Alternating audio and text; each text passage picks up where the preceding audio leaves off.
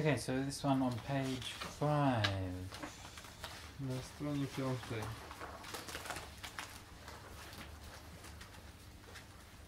Translated in English as the Bhikkhunis' quarters.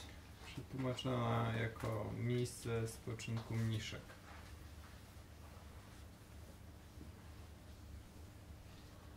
Okay, then in the morning, Venerable Ananda, dressed and taking bowl and robe, he approached the Bhikkhunis' quarters and sat down in the appointed seat. So who knows who Venerable Ananda is? Yes. Just me? Yeah. He was some sort of super memory mentat scholar, boy follower of Buddha who You said, did you say mentat? Yeah, like those from mentats in Dune? Dune. He was very smart, okay. he remembered everything. See, I got the reference straight away. Just saying, okay. He remembered everything, and the thing is that he was not so good at meditation as I remember. Like he didn't accomplish at least Nibbana during life of Buddha, and after Buddha died he had some issues with some other senior monks who, I read in some books, they tried to push him, and other monks said, but he's the one who remembers. So he had an interesting life, not so That's simple. all that's very, very nice summary of Ananda's life. Nephew of the Buddha, right? Sorry? Was nephew of the Buddha? Something like that, yeah. Że Ananda był takim trochę super odnarzonym, super pamięcią chłopcem kujonem. Zapamiętywał wszystko, co Buddha mówił, ale przez to troszeczkę nie miał czasu być może, albo znaczy nie urzeczywistnił sam nibbany w praktyce, i po śmierci Buddy niektórzy mnisi, którzy mieli lepszą reputację, próbowali go tak trochę odsunąć na bok, i inni z kolei powiedzieli, nie ma bata, Ananda wszystko pamięta. Że jego pozycja była taka niejednoznaczna i trudny los. Okay, so that tells us a lot of good things about Ananda, but you missed out two important things about Ananda. One was, Zapomniałeś o dwóch ważnych rzeczach dotyczących Anandy. One was that he was the Buddha's closest disciple. Po pierwsze był najbliższym uczniem Buddy. He was his attendant and followed around with him all the time. Był jego pomocnikiem i chodził z nim, wszędzie z nim chodził. And he was the most kind of emotionally affected when the Buddha died. He was like crying and so on. I był najbardziej emocjonalnie przeżył śmierć Buddy. Second thing is that he was probably the most genderqueer of all of the monks. Był najbardziej zaangażowany w tematy gender ze wszystkich mnichów. Zapomniałeś o queer. Genderqueer, yeah. A jak byś to przetłumaczył? Nie. Do you mean he has a tendencies to dress up in ladies' clothes and this sort of thing? No. No, but for example, okay. Na przykład. In that episode I mentioned before, where Ananda the Buddha was about to die, and Ananda was crying. W tym epizodzie, kiedy Buddha umarł, Ananda płakał. Right, so that's something like if you're a big, tough, strong monk, you don't cry, right? Jako silny mężczyzna nie płaczesz. But then the Buddha told a story. I Buddha opowiedział historię. I won't go into the details, but basically in the story you can see that the same role that Ananda played, right, in the story was played by the queen. Więc tą rolę, którą pełnił Ananda w rzeczywistości, w tej historii była przedstawiona za pomocą postaci królowej. And so it's quite interesting in a number of the Jataka stories when it talks about Ananda's past lives. He was born as a woman or in different genders. Yeah. W Jatakach też często gdzie było opisywane wcześniejsze życie Anandy, odradzał się jako kobieta. And also in this life he had many different adventures with women. I w tym życiu miał też wiele różnych przygód z kobietami. I'll give you one example. Dam wam jeden przykład. One time they had some festival in the town, and everybody offered these cakes to the monks. był festiwal w mieście i wszyscy ofiarowali mnichom ciastka. And they had too many, they couldn't eat them all. No i nie mogli ich wszystkich zjeść. Which must have been a lot for it to be too many cakes for the monks to eat. It must have been a lot of cakes. Musiało być naprawdę dużo, skoro nawet mnisi ich nie zjedli. And so Ananda said to the Buddha, what should we do with all the leftovers? Więc Ananda zapytał się Buddhy, co powinniśmy zrobić z tym, co zostało. And so the Buddha says, well, why don't we give them to the nuns' monastery down the road? Może przekażemy do klasztoru mniszek. And so this was like a non-Buddhist nunnery, right, from another religion. I to był klasztor niebuddyjski. And so, first of all, it's kind of interesting that that's what, the Buddha's first thought was to think, let's give some support to the nuns and to the women's community. To jest ciekawe, że to w ogóle była pierwsza sugestia Buddy, żeby dać to dla kobiet. Elsewhere in the Vinaya, it makes a rule saying that monks are not allowed to accept food which is given to them by a nun. Gdzie indziej jest reguła, w Vinai jest reguła, która mówi, że mnisi nie mogą przyjmować jedzenia od mniszek. And the reason the Buddha says is because it's harder for the nuns to get the requisites and to get the food that they need. I przyczyną jest taką, że mniszkom trudniej jest pozyskać wyżywienie i inne potrzebne rzeczy. And yet even though they were had so little, because they were very kind-hearted, they would still give their food to the monks to eat. Ale istniało ryzyko, że ponieważ miały dobre serce, mogły się z tym niewiele, którym miały, i tak dzielić jeszcze z mnichami.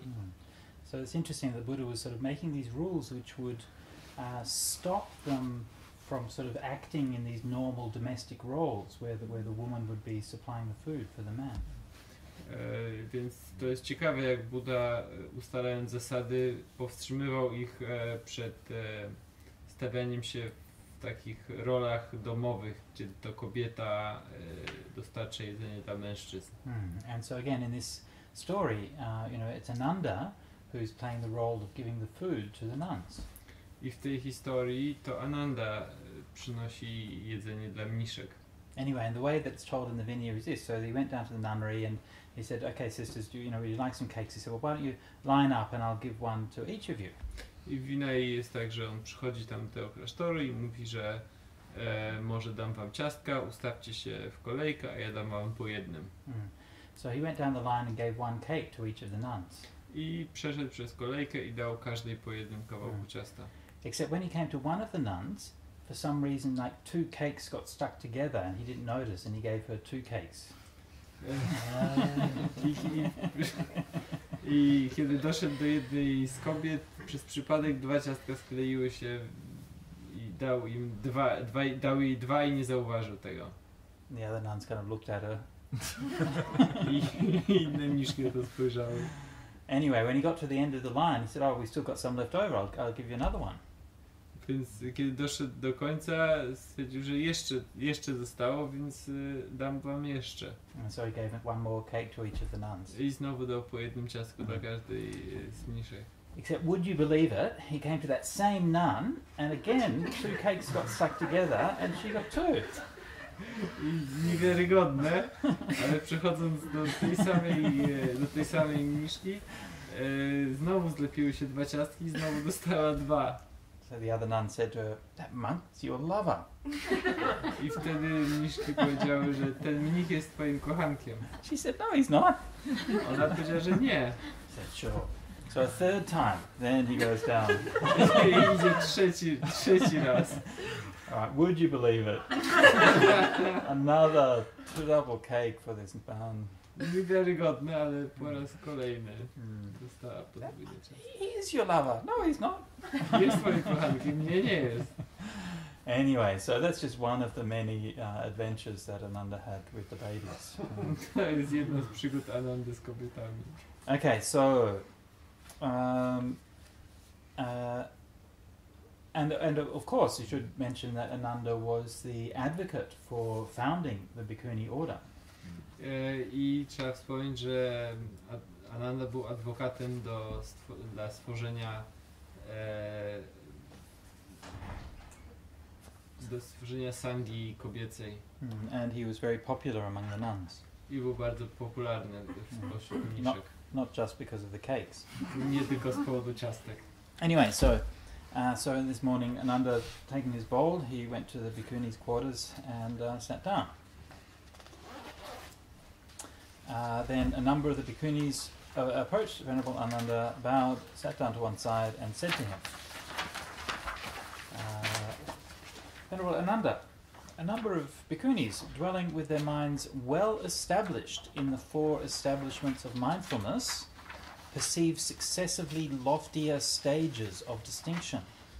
Again, I just have to say, this is English, Jim, but not as we know it. So to translate into like kind of English that a person might actually use would be something like a number of nuns were practicing mindfulness meditation and reached higher and higher stages in their meditation. Something like that. And Ananda replied, "So it is, sisters, so it is. It may be expected that anyone, whether bhikkhu or bhikkhuni, who dwells with the mind well established, practicing the 4 kinds of mindfulness meditation, that they will reach higher and higher states of meditation." Okay. Then Venerable Ananda instructed, exhorted, inspired, and gladdened those bhikkhunis with a Dhamma talk, after which he rose from his seat and left. Now, one thing, a few things just to notice about this. I mean, this is one of the episodes where you can see that there's a teaching given for the nuns, and notice the tone of the teaching here is very kind of supportive and very encouraging. Right? They're talking about doing advanced meditative practices, and Ananda is celebrating this and rejoicing in it and supporting them in this practice. Więc Ananda, trzeba zwrócić uwagę na ton tej wypowiedzi, jest bardzo wspierający. Ananda mówi o tym, że zarówno mnisi i mniszki mają taką samą szansę osiągać wyższe stany medytacji. And also, note that Ananda was giving them a teaching. I warto zauważyć, że to Ananda dawał im naukę. And remember that this is something which, unfortunately and very sadly, we shouldn't take for granted. I niestety nie powinniśmy tego uważać za oczywiste. And it's still, it's madness, but it's still in many parts of the world, it's still a controversial issue about whether women should have access to education in the same way that men do. I w wielu częściach świata jest to nadal temat kontrowersyjny, czy kobiety powinny mieć dostęp do edukacji na tej samej zasadzie co mężczyźni. And even in Western countries we think of ourselves as progressive, but actually it's only in the last century or so that we've even opened up all of the universities and places for women in the same way they are for men. Nawet w zachodnim świecie, pomimo tego, że uważamy się za bardzo postępowych, to dopiero w ostatnim stuleciu otworzyliśmy uniwersytety dla kobiet na tych samych zasadach co dla mężczyzn. And so the Buddha made special provisions so that to ensure that the nuns received a good education in Dhamma. Więc Buddha zapewnił kobietom równą edukację w Dhammie. And he was very proud of that fact and said many times that this is one of the signs that his teaching had been successful. Był z tego bardzo dumny i uważał, że to jest jeden ze znaków, że jego nauki odnoszą sukces. That there were not only monks but also nuns, also laymen and laywomen who were learned in the Dhamma and accomplished in the Dhamma and were able to teach and spread it for others. Że chodzi o to, że zarówno mniszki, wyznawcy świeccy obu płci znają Dhammę, są biegli w Dhammie i potrafią jej nauczać innych. And so the Buddhist Sangha provided a means where women could receive an education, where they could become teachers themselves, where they could do spiritual practices at a very advanced level. Więc Sangha zapewniała kobietom możliwość edukacji w Dhammie, i jak również umożliwiała praktykę duchową na wysokim poziomie. And we're also that they would be in charge of running their own lives. I chodzi również o, zapewniono również to, żeby mogły same decydować o swoich sprawach. So they would build their own monasteries. Budowały swoje własne klasztory. Organize and run everything themselves. I zorganizowane były przez nie. Yeah, do teaching, take on students, educate them. Nauczać się, brać uczniów, edukować ich. You know, remember this was in a society where, according to the Hindu law books, it says that a woman should be subject to her father when she is young. She should be subject to her husband when she is grown up, and she should be subject to her sons when she is old.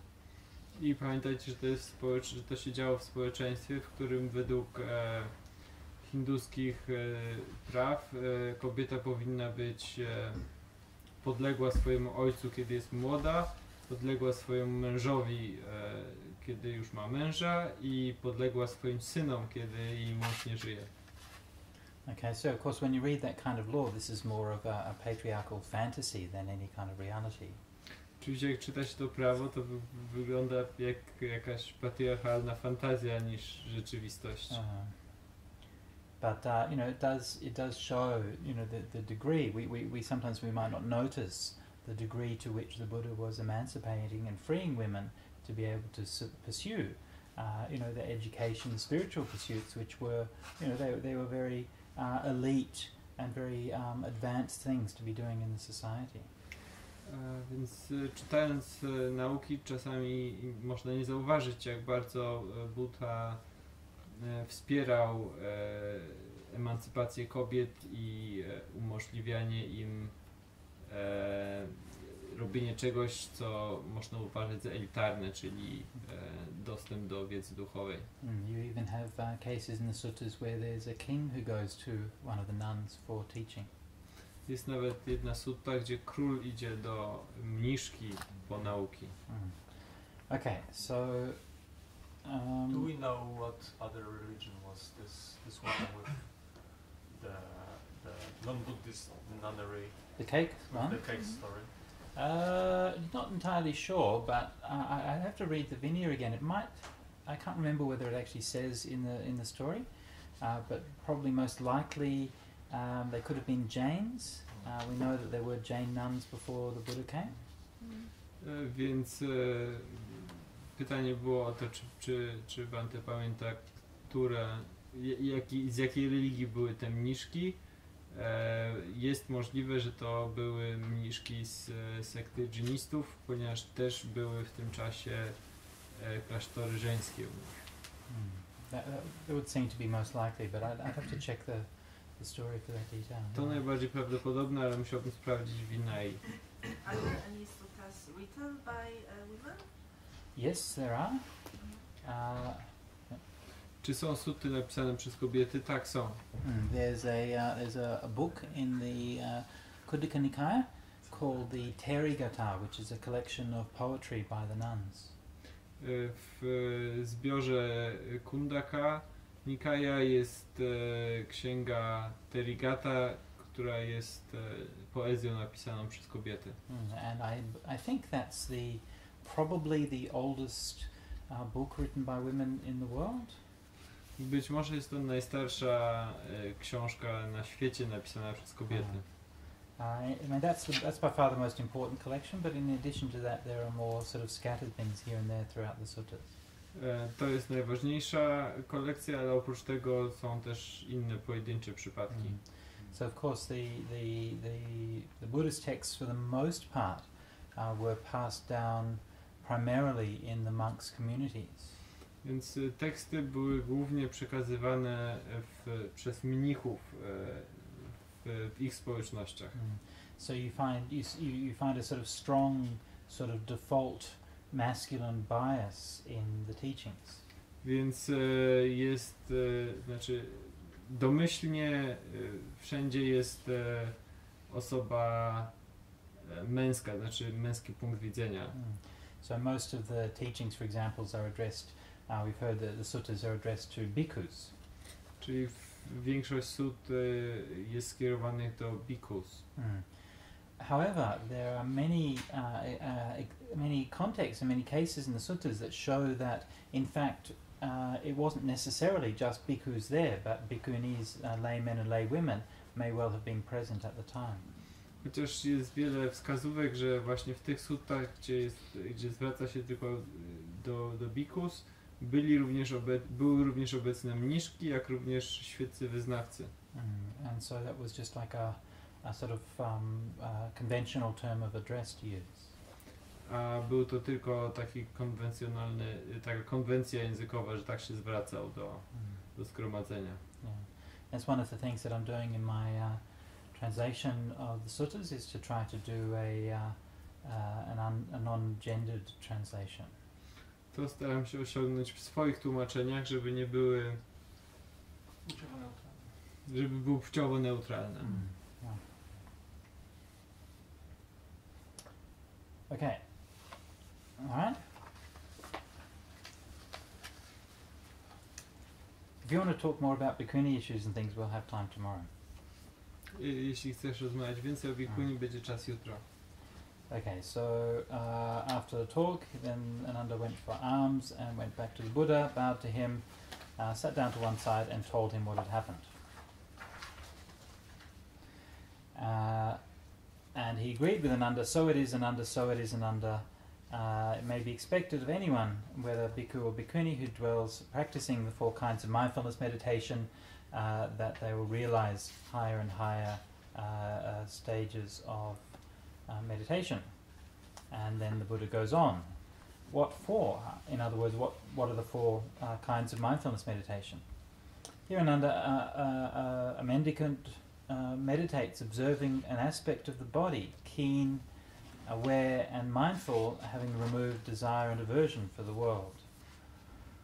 While they are observing an aspect of the body, there arises in them, based on the body, either a bodily fever, okay, fever in the body, or sluggishness of mind, or the mind is distracted outwardly. Okay, we'll come back to these 3 terms later.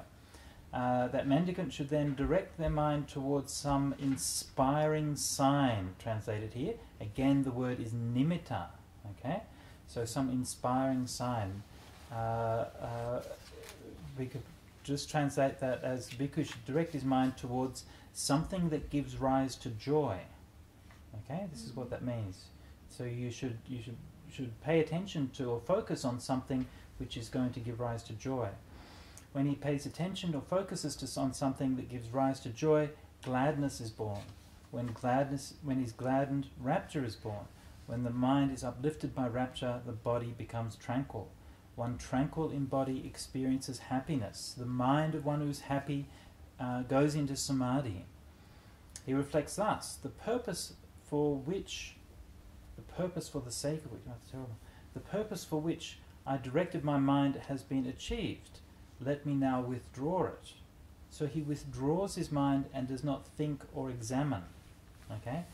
Again, I'll come back to this. This is vitaka vichara, so he doesn't apply his mind. He understands without thought or examination, internally mindful, I am happy.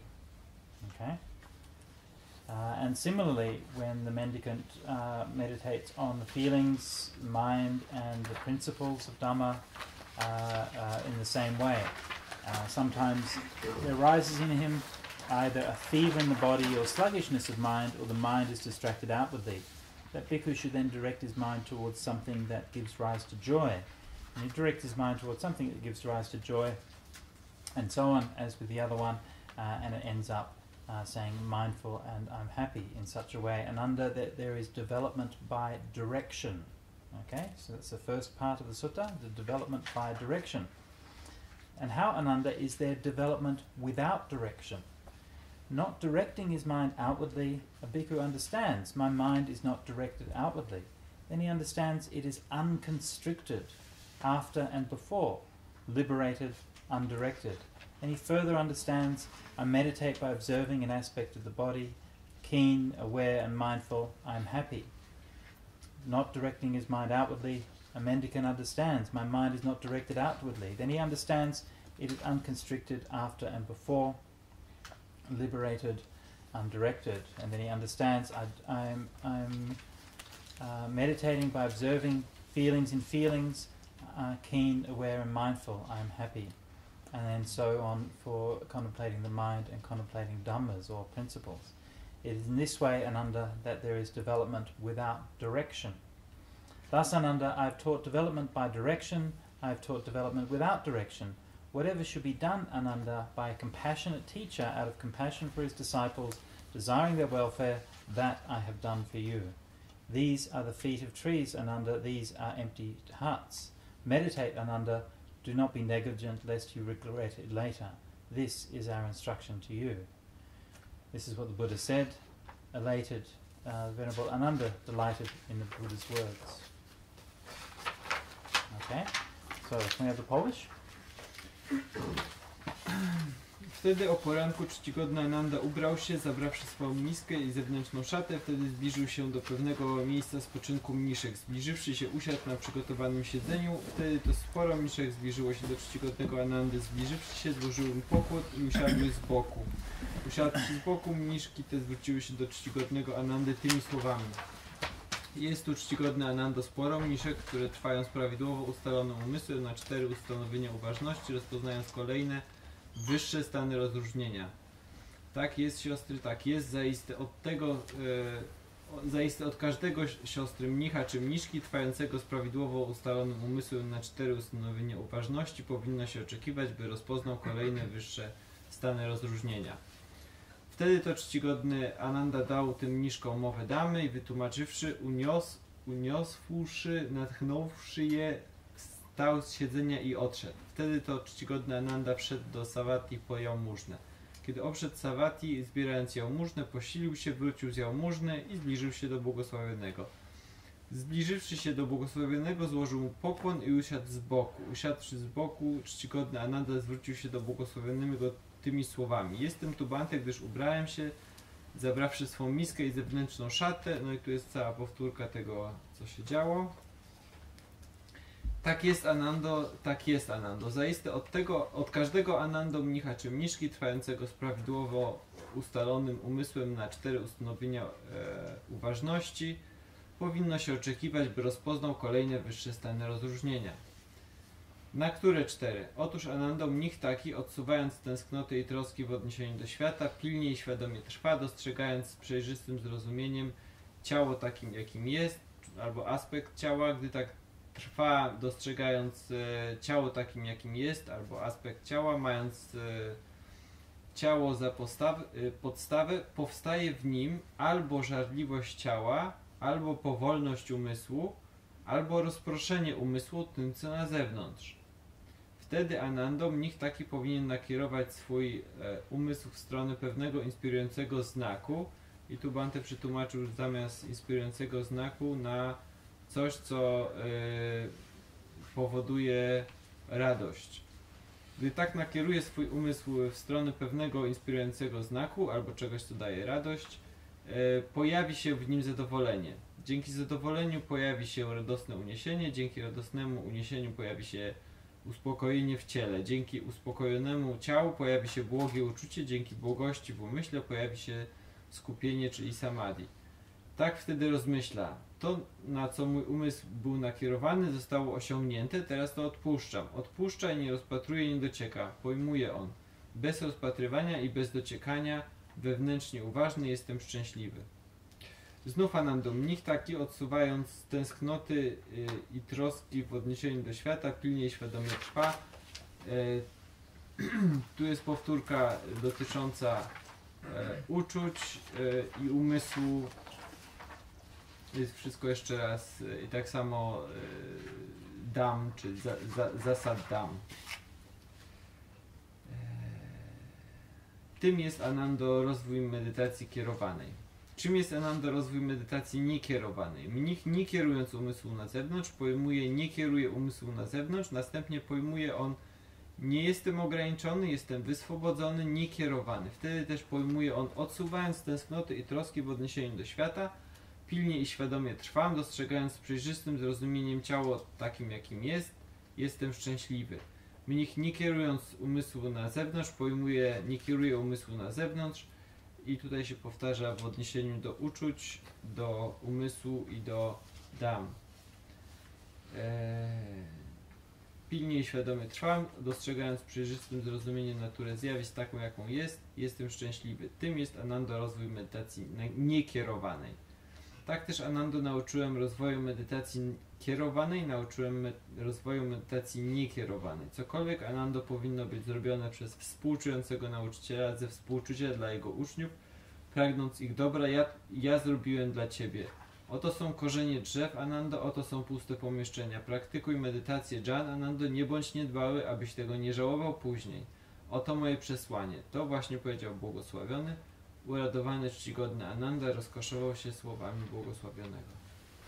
Okay, so a number of interesting things in this sutta and a number of unique and special variations on the normal teaching on mindfulness. Jest kilka nietypowych rzeczy w tej sutcie i kilka wariacji, kilka zmian w stosunku do standardowego nauczania uważności. And I think that the context is that when they heard about the very kind of inspiring meditation which the nuns were practicing, then that kind of stimulated or prompted a discussion on some of the more refined and more subtle aspects of mindfulness meditation. Więc prawdopodobnie powodem dla poruszenia tego tematu było to, że mniszki medytowały z jakimś inspirującym czy powodującym radość znakiem i to wywołało dyskusję na temat użycia właśnie medytacji kierowanej i niekierowanej. So just to define some terms, when it says that one who does mindfulness meditation will perceive successively loftier stages of distinction, basically what that means is that you get higher and higher states of jhanas and enlightenment. Więc to, co tu jest przetłumaczone jako rozpoznawał kolejne wyższe stany rozróżnienia, znaczy po prostu, że będzie osiągał wyższe dżany, wyższe poziomy dżan oraz wyższe poziomy oświecenia. Now the interesting interesting parts here begin when it talks about there arises in him based on the body either a fever in the body or sluggishness of mind, or the mind is distracted outwardly. Więc ciekawy fragment zaczyna się od tego, że powstaje w nim albo żarliwość ciała, tudzież gorączka, albo powolność umysłu, albo rozproszenie tym, co jest na zewnątrz. Okay, so who on this retreat so far has had a fever in their body?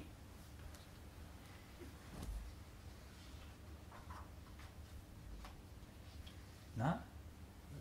When you're sitting down there meditating and you feel like your body's like full of energy and it's burning up and you've got this... Yeah? Yeah, see? There you go, that's what happens, that's you.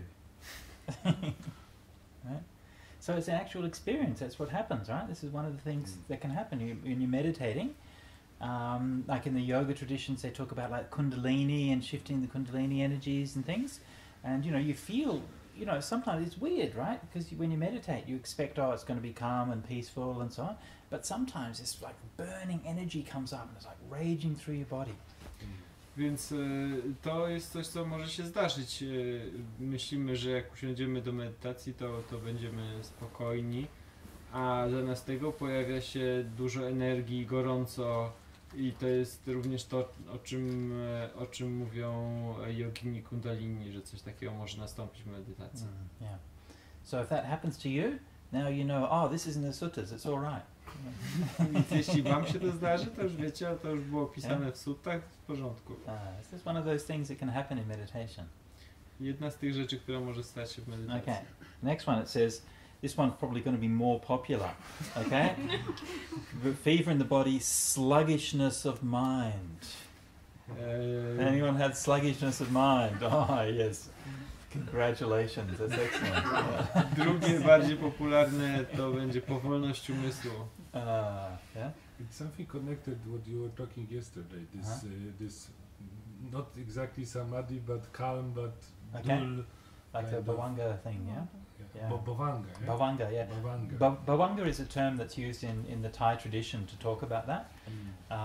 But yeah, it's just basically this is what it means: is your mind, you know, when you're meditating, your mind can drop down to this very kind of dull state. Więc Wojtek przypomniał tutaj z wczoraj termin bhavanga, który oznacza to, że umysł spada właśnie do stanu takiego otępiałego.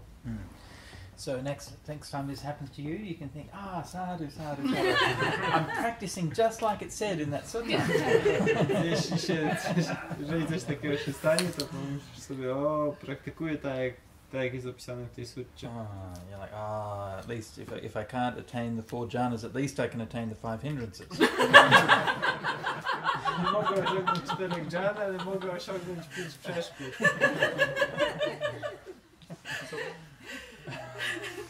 So it's about sluggishness that appears in the middle of meditation rather than something that we start meditation with. I think so, yeah. It seems to be talking, there's tiredness, right?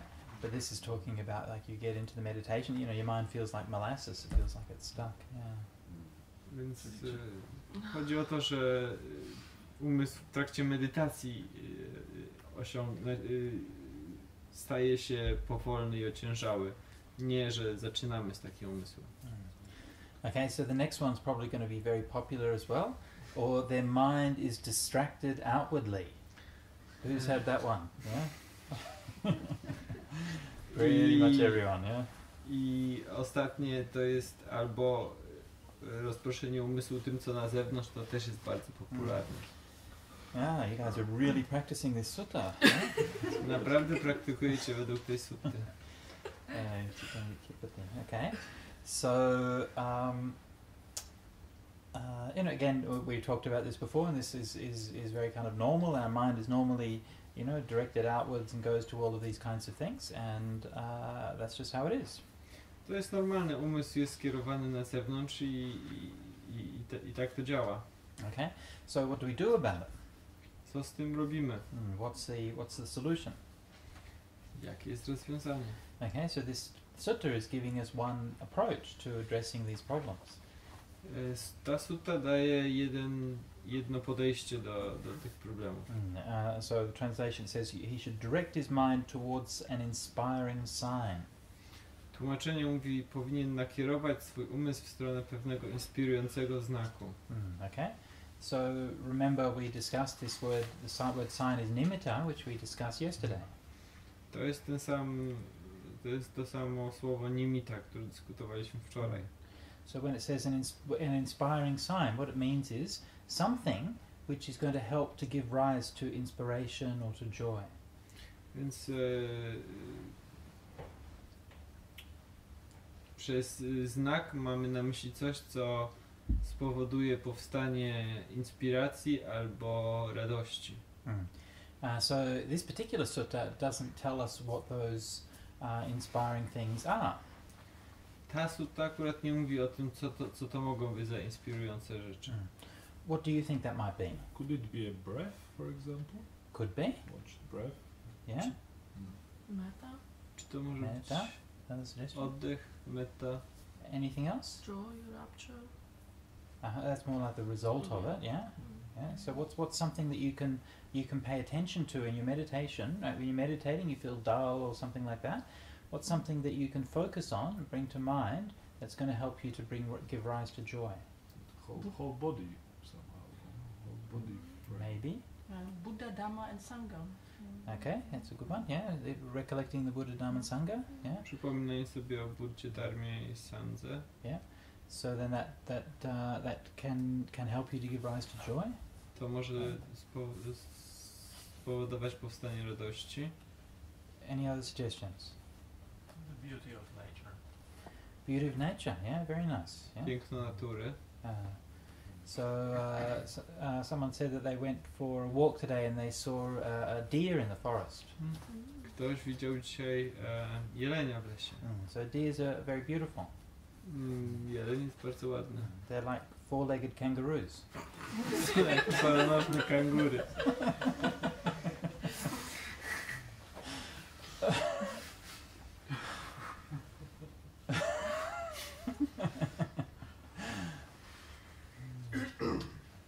So yeah, sure, that's a good one. What else? Any other thoughts? What is it that gives you some inspiration in your meditation? Co daje wam inspirację w medytacji? Being outside. Yeah, going outside. Yeah. Recollection of good deeds that we done. Okay. Yeah, that's a good one. Yeah, Przypomnę recollecting good sobie o deeds. dobrych rzeczach, jakie zrobiliśmy. Yeah. And that actually can be very, very powerful one. Yeah. And To może być bardzo potężne. sometimes you can just sort of get down and so on, and then you can just start thinking, okay, well, you know, maybe not everything is that bad, and you just start thinking about all of the good things that you've done. Nawet jak masz swój nastrój, to jak pomyślisz o wszystkich dobrych rzeczach, jakie zrobiłeś, to And to you się know, poprawia. also the good things that other people have done for you. I również rzeczy, jakie inni ludzie zrobili dla ciebie dobre. So like recollection of gratitude. Czyli refleksja nad wdzięcznością. Okay, anything else? Czy coś jeszcze? I sometimes tell myself like, come on Wojtek, samadhi is a nice thing, sit a bit more. Okay, sure, yeah. Don't stop now. So you just give yourself a bit of encouragement or something, yeah? Courage. And sometimes that can work, right? Yeah. Yeah. Czasami sobie mówię, no Wojtek, nie wstawaj, jeszcze samadhi jest fajne, jeszcze trochę, posiedź trochę, nie wstawaj i tak sobie siedzę.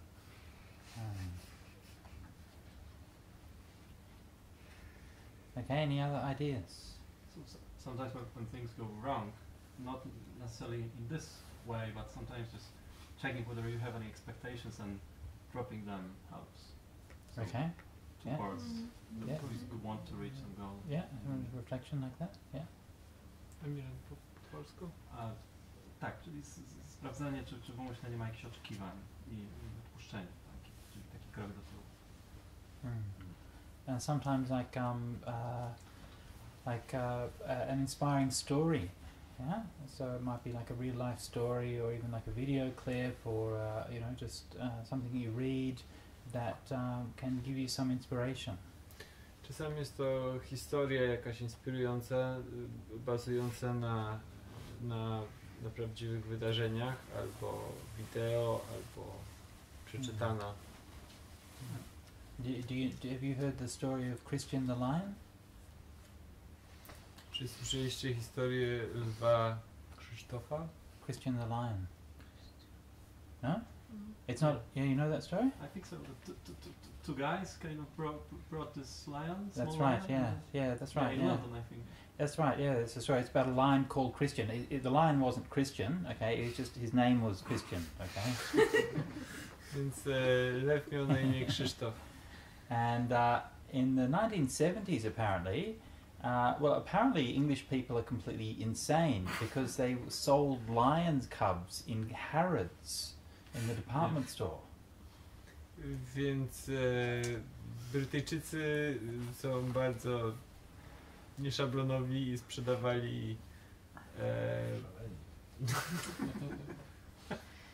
i sprzedawali lwiątka w sklepach towarowych. And so these guys thought, oh yeah, this is a good idea, we'll buy a couple of a lion cub and take it home and raise it. Więc facet, no jak jest na sprzedaż, to kupił sobie dwaj i zabrał do domu. But it's true story that he was It's a true story, yeah. And it has the It's videos on It's on YouTube. page if you- 55 of YouTube. Page 55, yeah. And if you just search Christian Lion on YouTube, you'll find it. And they took it home. They had like a big home in the country or something, so they had like a yard that this lion cub could play in. Mieli duży dom na wsi, więc mieli ogródek, gdzie lew mógł się bawić. It's very cute. Lion cubs are very cute. Lwiątka są bardzo słodkie. They're like kittens, but bigger. Jak kotki, tylko że większe. Of course, strangely, I don't know if they thought of this before, lion cubs grow to become lions. Co dziwne, nie wiem czy nie przemyśleli tego wcześniej, lwiątka rosną, żeby zostać lwami. And they're like, yeah, we got a lion in our backyard. Zdaję sobie sprawę, że mają lwa w ogrodzie. I don't know if that's gonna. Do you think that's going to cause any issues? The neighbours might complain or something? Sąsiedzi mogą narzekać, ogólnie może być problem. I mean, it's really crazy. But anyways, they decided to take the lion back and reintroduce it to the wild in Africa.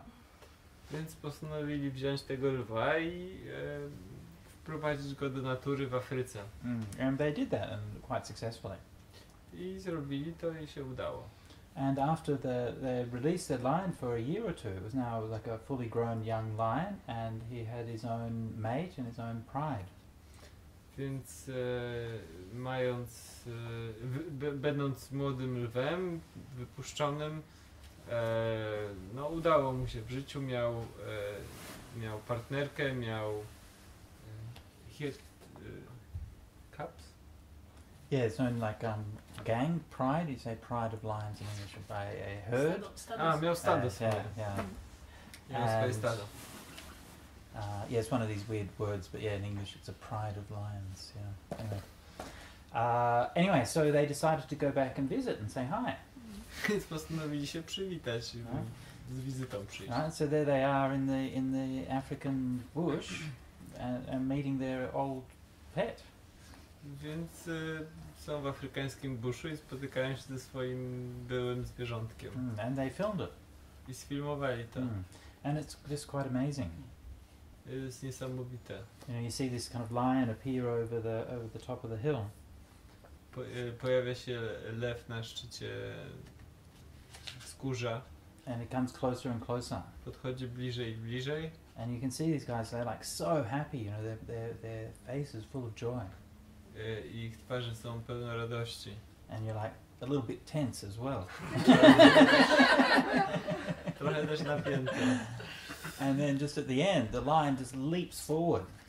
I lew skacze. And jumps on top of this guy and just starts playing with him. I skacze na gościa i się z nim bawi. And it's just amazing. They're just hugging each other and they're just so happy. Ściskają się i są szczęśliwi. Yeah. And the lion even brings his wife over to introduce her. I przychodzi nawet ze swoją partnerką i ją przedstawia. So yeah, it's beautiful. You should look at it on YouTube. Next time you're feeling down in your meditation, then you know that even a wild beast like a lion, yeah, it knows about love. Więc jak wam nie idzie w medytacji, zawsze możecie sobie obejrzeć i wiedzieć, że nawet taka bestia jak lew wie coś o miłości.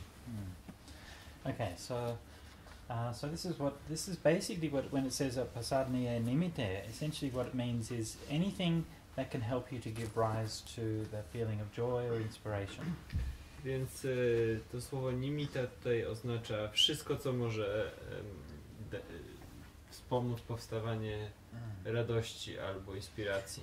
And notice that in this sutta, it's like a conscious choice. This is why this is like the directed meditation. Like you realize there's this problem in your meditation, and then you think, okay, I'm going to have to do this in order to overcome this problem.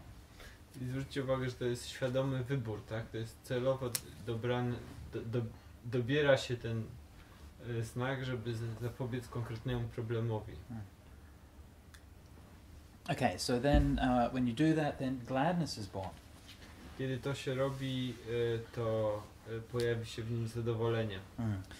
So the words here, gladness is pamoja, then rapture is piti.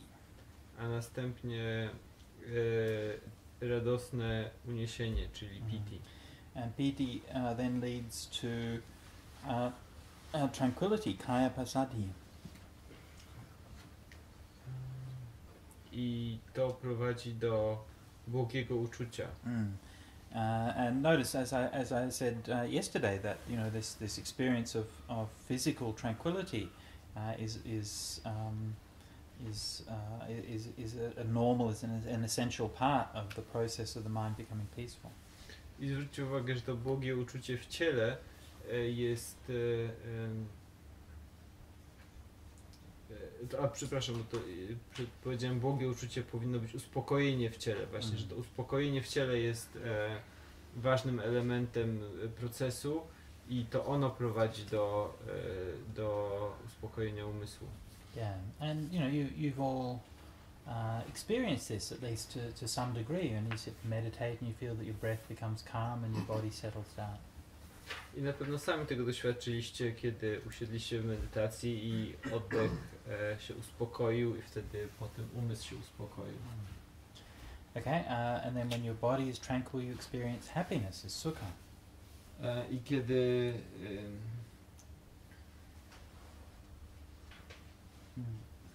ciało jest spokojne, to doświadczamy szczęścia, czyli sukhy.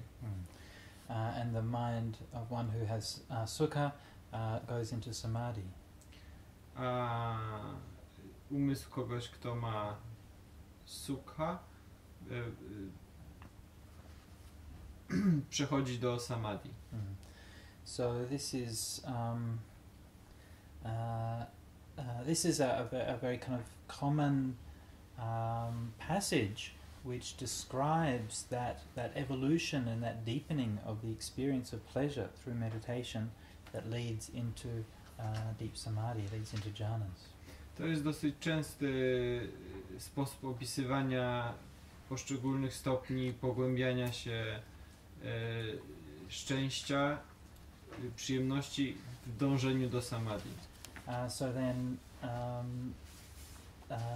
the next part is a little bit difficult to interpret, but let's just see what it says. He says he reflects thus: the purpose.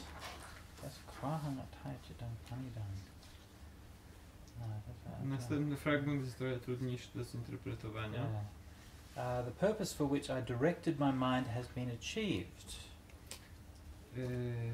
To, na co mój umysł był nakierowany, zostało osiągnięte. Let me now withdraw it. Teraz to odpuszczam. So again, it's a little bit obscure. The wording's a bit obscure, but basically the idea is that they were doing a meditation which was chosen in order to give rise to this experience of pleasure and to overcome those defilements that he was experiencing. Więc tutaj to słownictwo jest trochę skomplikowane, ale chodzi o to, że został wybrany ten znak, aby osiągnąć przyjemność w medytacji i pozbyć się skaleń. But then, of course, when mind has become peaceful and so on, then that's good. That means that that's achieved now, so there's no need to do that anymore. Ale skoro to zostało już osiągnięte, jest spokojny umysł, to nie ma już potrzeby się tym zajmować.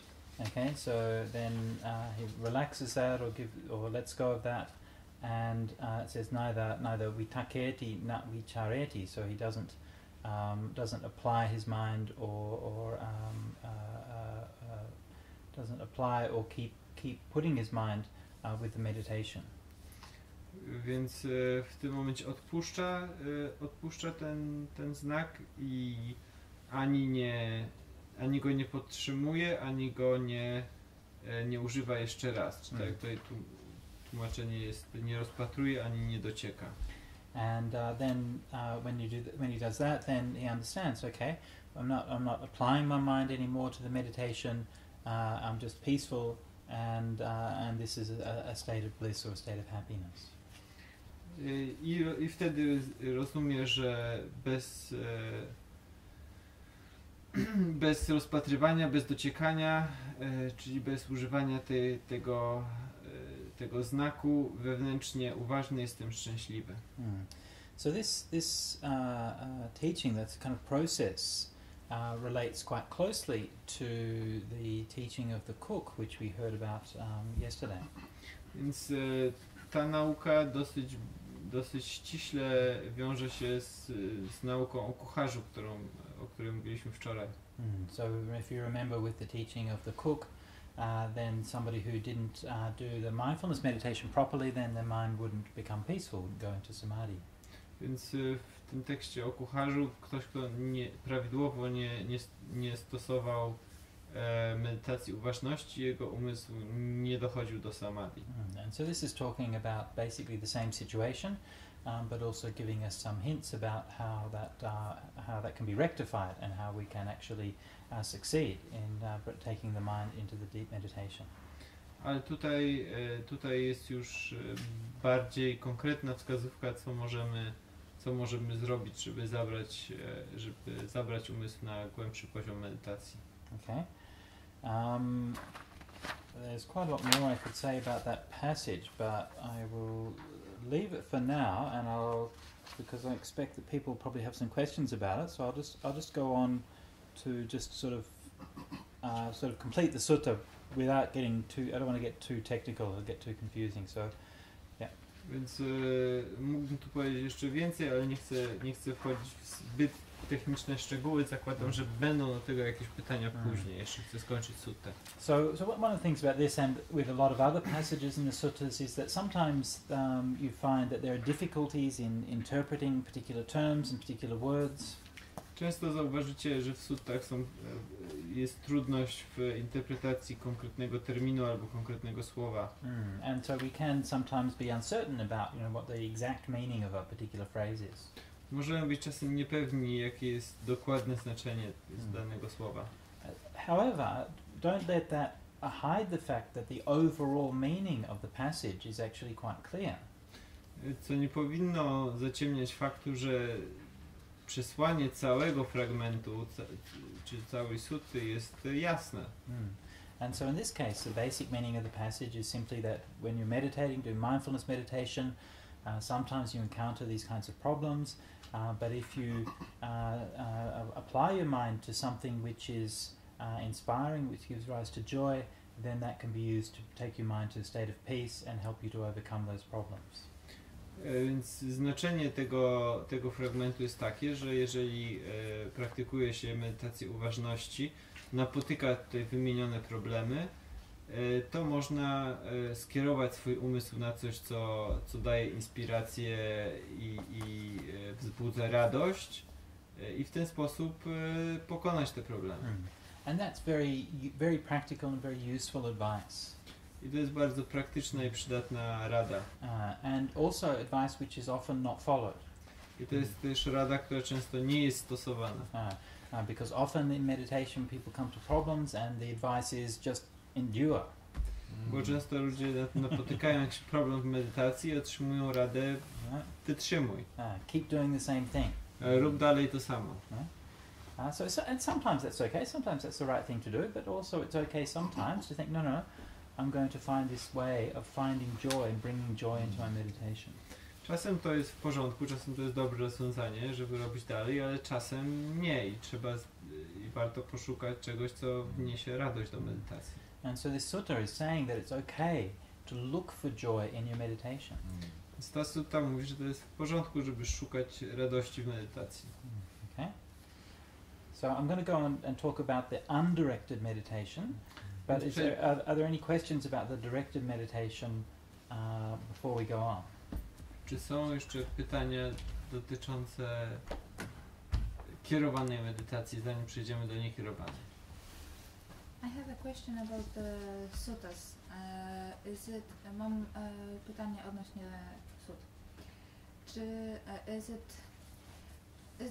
is there any book that gives us original or like English translation with commentary?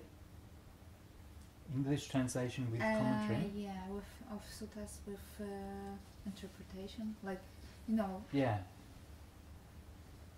Because, przepraszam, czy jest książka, która daje treść sut z komentarzem?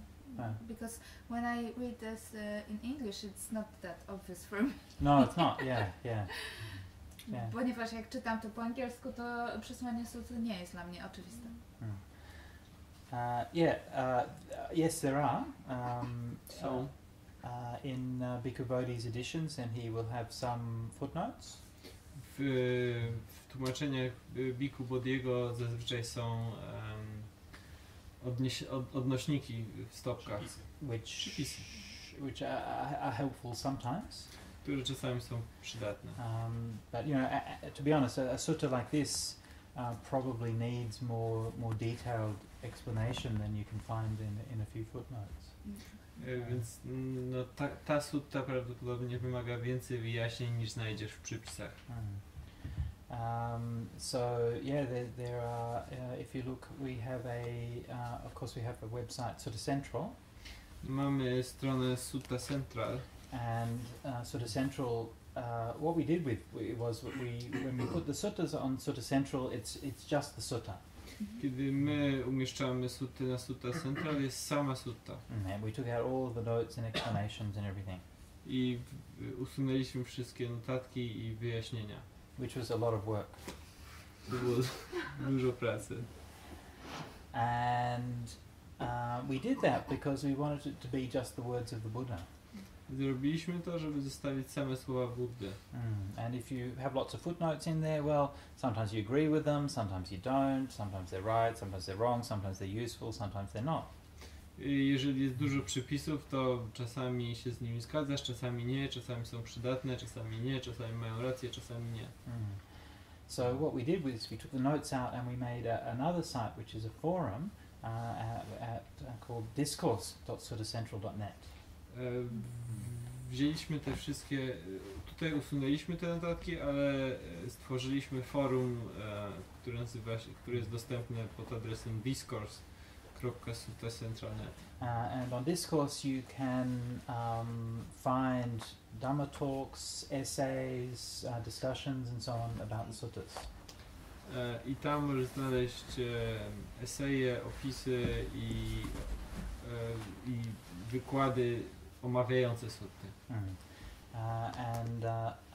So there's quite a lot of good resources around the place. People have done classes and analyses and things like that.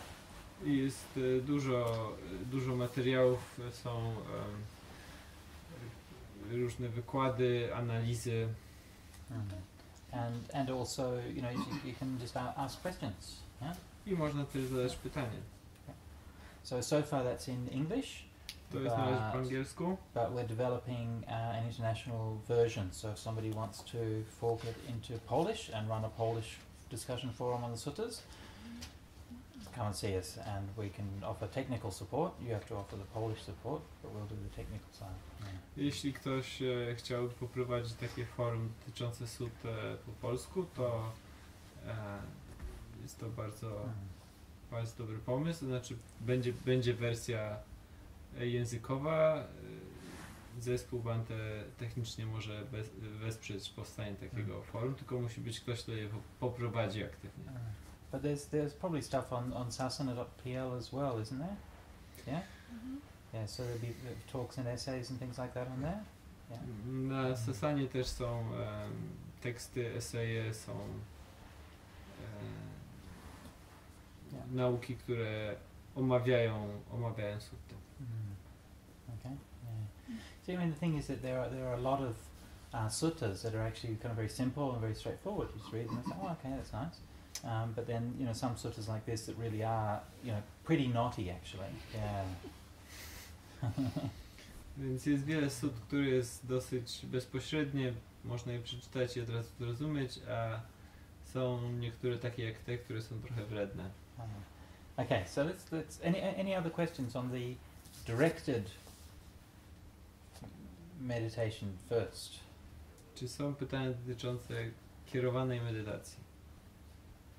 I just remembered two more nimittas, if that's useful, kind of examples. So yeah.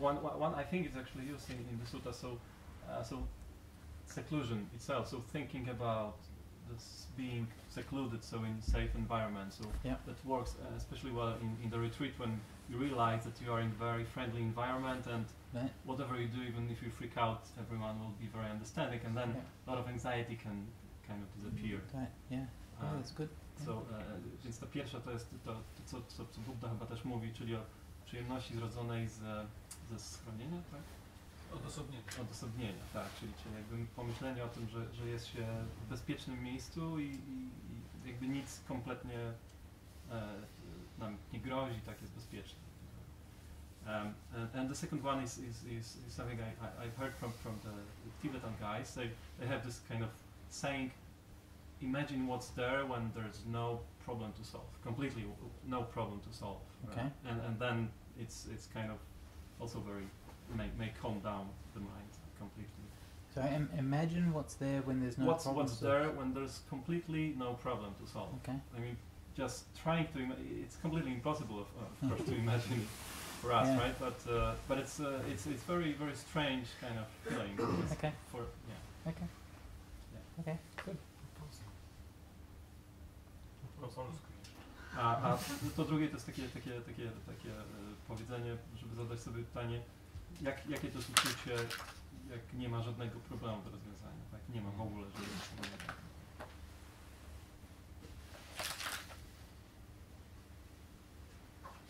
Actually, I have one question about the Dhamma, so the fourth foundation of mindfulness, right? So you said that it's kind of like the recollection at the end of our meditation when we think about the principles. Right. But here it seems like it's meditation itself, just Of course, different kind of meditation, but actual meditation, Sure, right? of course, yeah. So, moje pytanie dotyczy tego czwartego poziomu medytacji, czyli medytacji nad zasadami. Wczoraj mówiliśmy, że to jest takie podsumowanie i tak dalej, ale z tego wynika, że to może być medytacja jakby sama w sobie, tak? Sure, yeah, what we're doing at the end of the meditation is just a very kind of basic form of it. Yeah. To, co robimy na zakończenie medytacji, to jest taka podstawa. It's like if you might wish, you might do some chanting or something and wish, oh, may all beings be happy or something, and that's just like a very simple form of metta meditation. But what you actually do when you go into deep in the metta meditation is much more subtle. To jest tak, jak możesz zrobić jakąś recytację krótką zasług czy metty i to jest takie podstawowe, ale to nie jest to samo, co wejście w głęboki stan medytacji z mettą. Okay, so let's get into the undirected one. Przejdźmy do niekierowanej.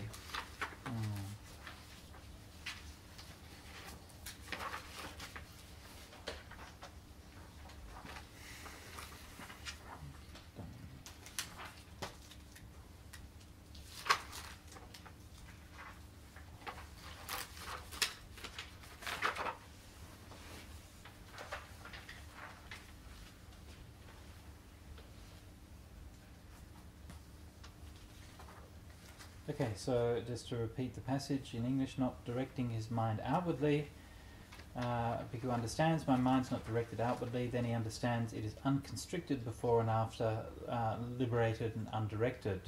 He further understands I dwell contemplating the mind in my... Oh, I should be... I missed out one. Should be very sorry. It's on the previous page.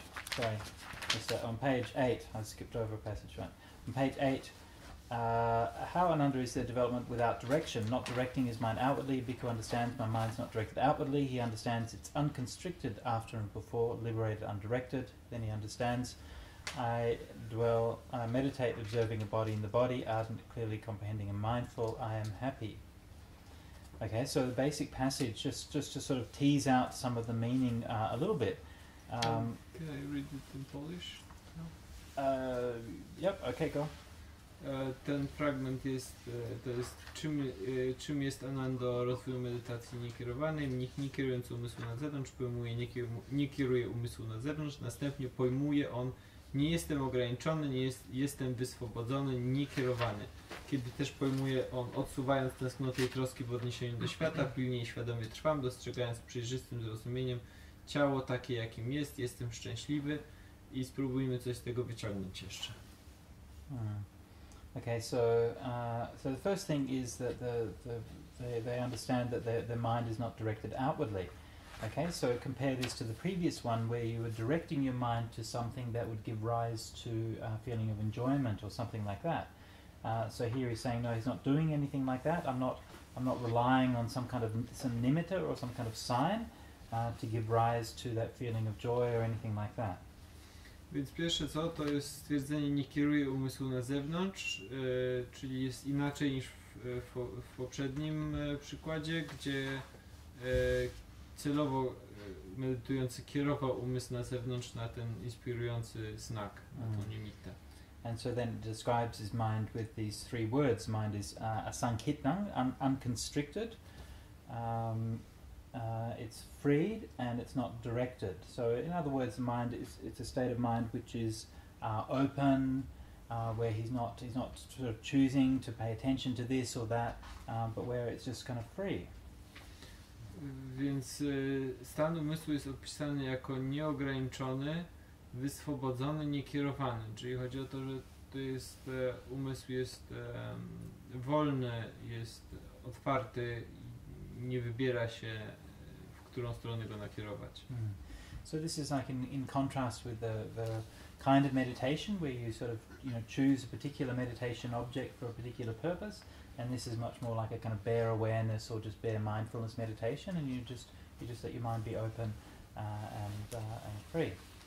Czyli to jest medytacja czystej czy samej świadomości bez nakierowywania umysłu na żaden obiekt, tak jak w tamtym przykładzie. And then you also continue with the four kinds of mindfulness meditation, so contemplating an aspect of the body, but interesting variation by finishing off by saying I'm happy. I dalej jest standardowa kolejność, czyli cztery ustanowienia uważności, ciało, uczucia, umysł i zasady, ale z tą ciekawą zmianą, że jest zakończone jest za każdym razem jestem szczęśliwy. And so there's a strong emphasis in this sutta on the experience of pleasure in meditation. Więc jest w tej sucie jest bardzo podkreślana waga przyjemności w medytacji. And notice that even this kind of undirected meditation, the kind of mindful awareness meditation, is still accompanied by a pleasant feeling. Więc zauważcie, że nawet taka niekierowana meditacja, takiej niekierowanej medytacji towarzyszy przyjemne uczucie. And I mentioned yesterday how the experience of pleasure is so strongly emphasized in most of the Buddha's teachings on meditation, whereas the teachings on the four kinds of mindfulness meditation tends to be an exception. It tends to be less emphasized in that context. But of course here is one of the places that shows that it's just a matter of emphasis. Of course there are plenty of places where the pleasure is in fact emphasized in the context of mindfulness meditation. Więc wczoraj mówiłem, że przyjemność jest podkreślana w suttach wiele razy w kontekście medytacji, z wyjątkiem opisu medytacji czterech ustanowień uważności, ale z kolei ta sutta jest wyjątkiem od tego wyjątku i tutaj jest to szczęście, pojawia się.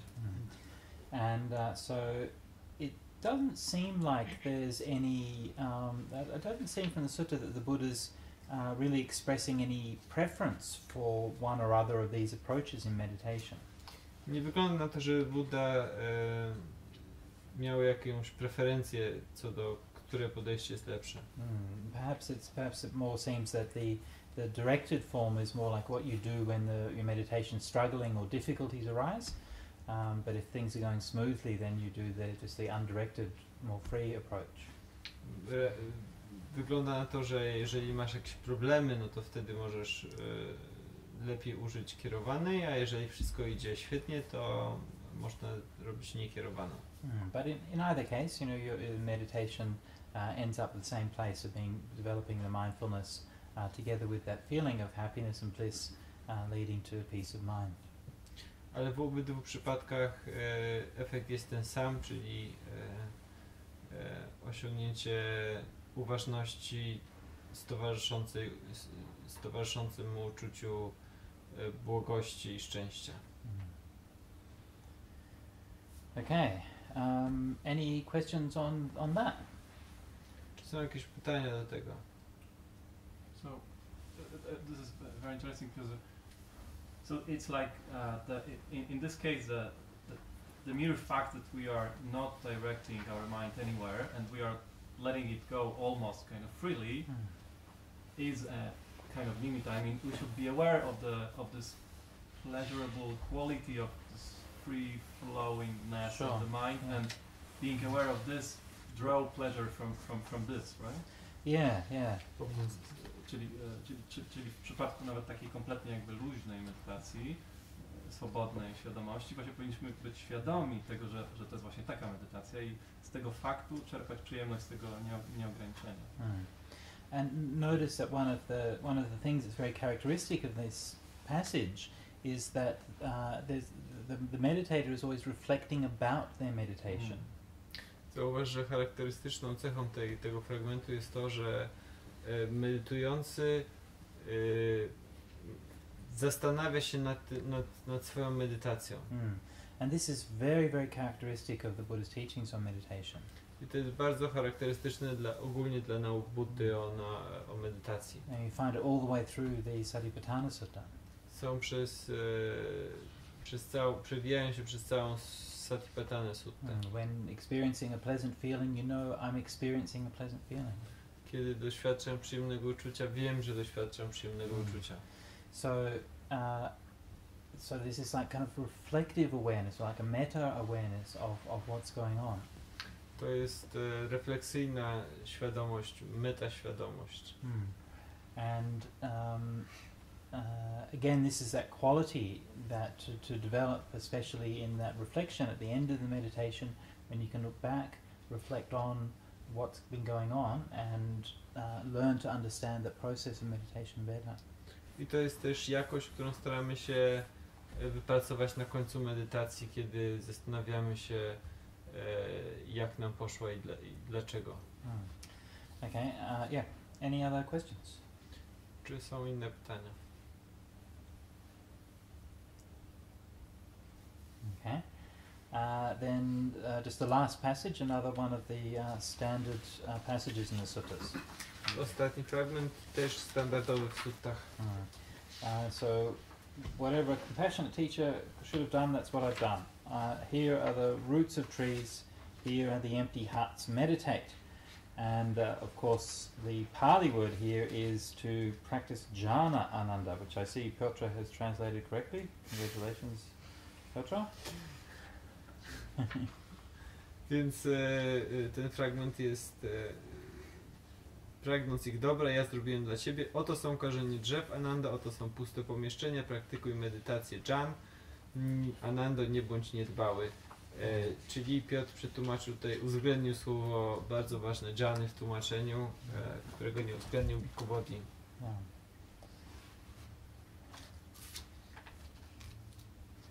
Okay. Anything else? What time is it? 10:30. Okay. Should we move icon? Just quick one. So, would you agree that the second type is kind of particularly, better suited for all these kind of non-formal ways of meditation? All around, just being aware of what's going on, and by the way, my mind is free. Let's be happy now. Yeah. So, yeah.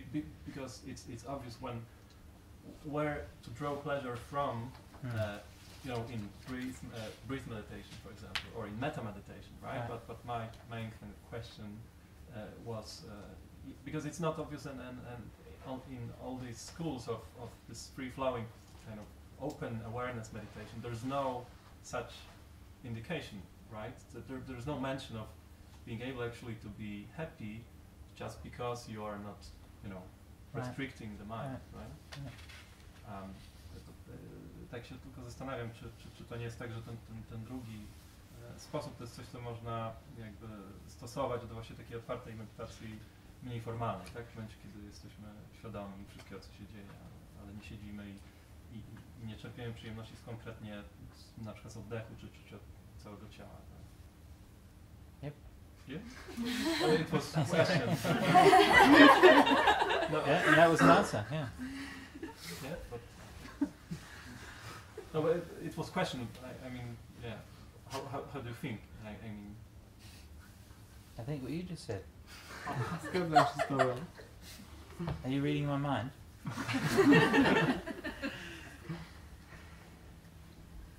You never know. Okay. Right. Okay. Any other questions, or should we go on to the next sutta? Not question, but when we were doing the cook sutra, you said that you will finish about for others fundaments of the mindfulness, mind and rules or dhammas. Dhammas, yeah. Do that I'm interesting. I want to know. Actually, that's a good point. I was going to talk more about that. Yeah. You want to translate? Przypominam tylko, że jeśli rozmawialiśmy o sutrze o kucharzu, mieliśmy dokończyć wykład na temat podstaw medytacji, uważności na temat umysłu jeszcze i zasad. Okay, so I'll just talk briefly about what these 4 foundations of mindfulness actually are. Więc powiem krótko o tym, czym są te ustanowienia uważności. Okay, so the first one, the body. Pierwsze ciało. Right. Here it is. Jest. Many questions? Są pytania? But remember, it's the body as you perceive it in your mind. Pamiętaj, że to jest ciało takie, jak postrzegasz je w umyśle. Right, so it's an inner perception. We have an inner perception of our body. Czyli wewnętrzne postrzeganie ciała. And that inner perception is partly derived from the physical sensations that we experience. Ono pochodzi częściowo z fizycznych doznań. Partly from like memory and perception. Częściowo z percepcji i ze wspomnień. Yeah, so we like have an inner map of our body, which doesn't necessarily correlate exactly with what our body's like. Mamy wewnętrzną mapę naszego ciała, która nie zawsze się musi w 100% pokrywać z tym, jak wygląda nasze ciało. Right, and we know that there can be cases where our own inner idea of our body actually gets way out of joint with actually how our body is. I może być tak, że nasze wewnętrzne poczucie ciała się odłącza trochę od tego, w jakim stanie jest nasze ciało. So things like conditions like anorexia, for example. Na przykład anoreksja. Or cases where people like lose a limb and they can still feel that their limb is there. Albo kiedy ludzie tracą jakąś kończynę i ciągle ją odczuwają. So when we meditate with this inner perception of our body. Więc kiedy medytujemy, to używamy tej wewnętrznej percepcji naszego ciała. And we can use different kinds of reflection and contemplation to increase our awareness of our body from different perspectives. I możemy użyć różnych refleksji, kontemplacji, żeby zwiększyć świadomość naszego ciała w różnych aspektach. For example, by using the breath. Na przykład używając oddechu. Or by focusing on the postures of the body, like how does the body feel in different postures?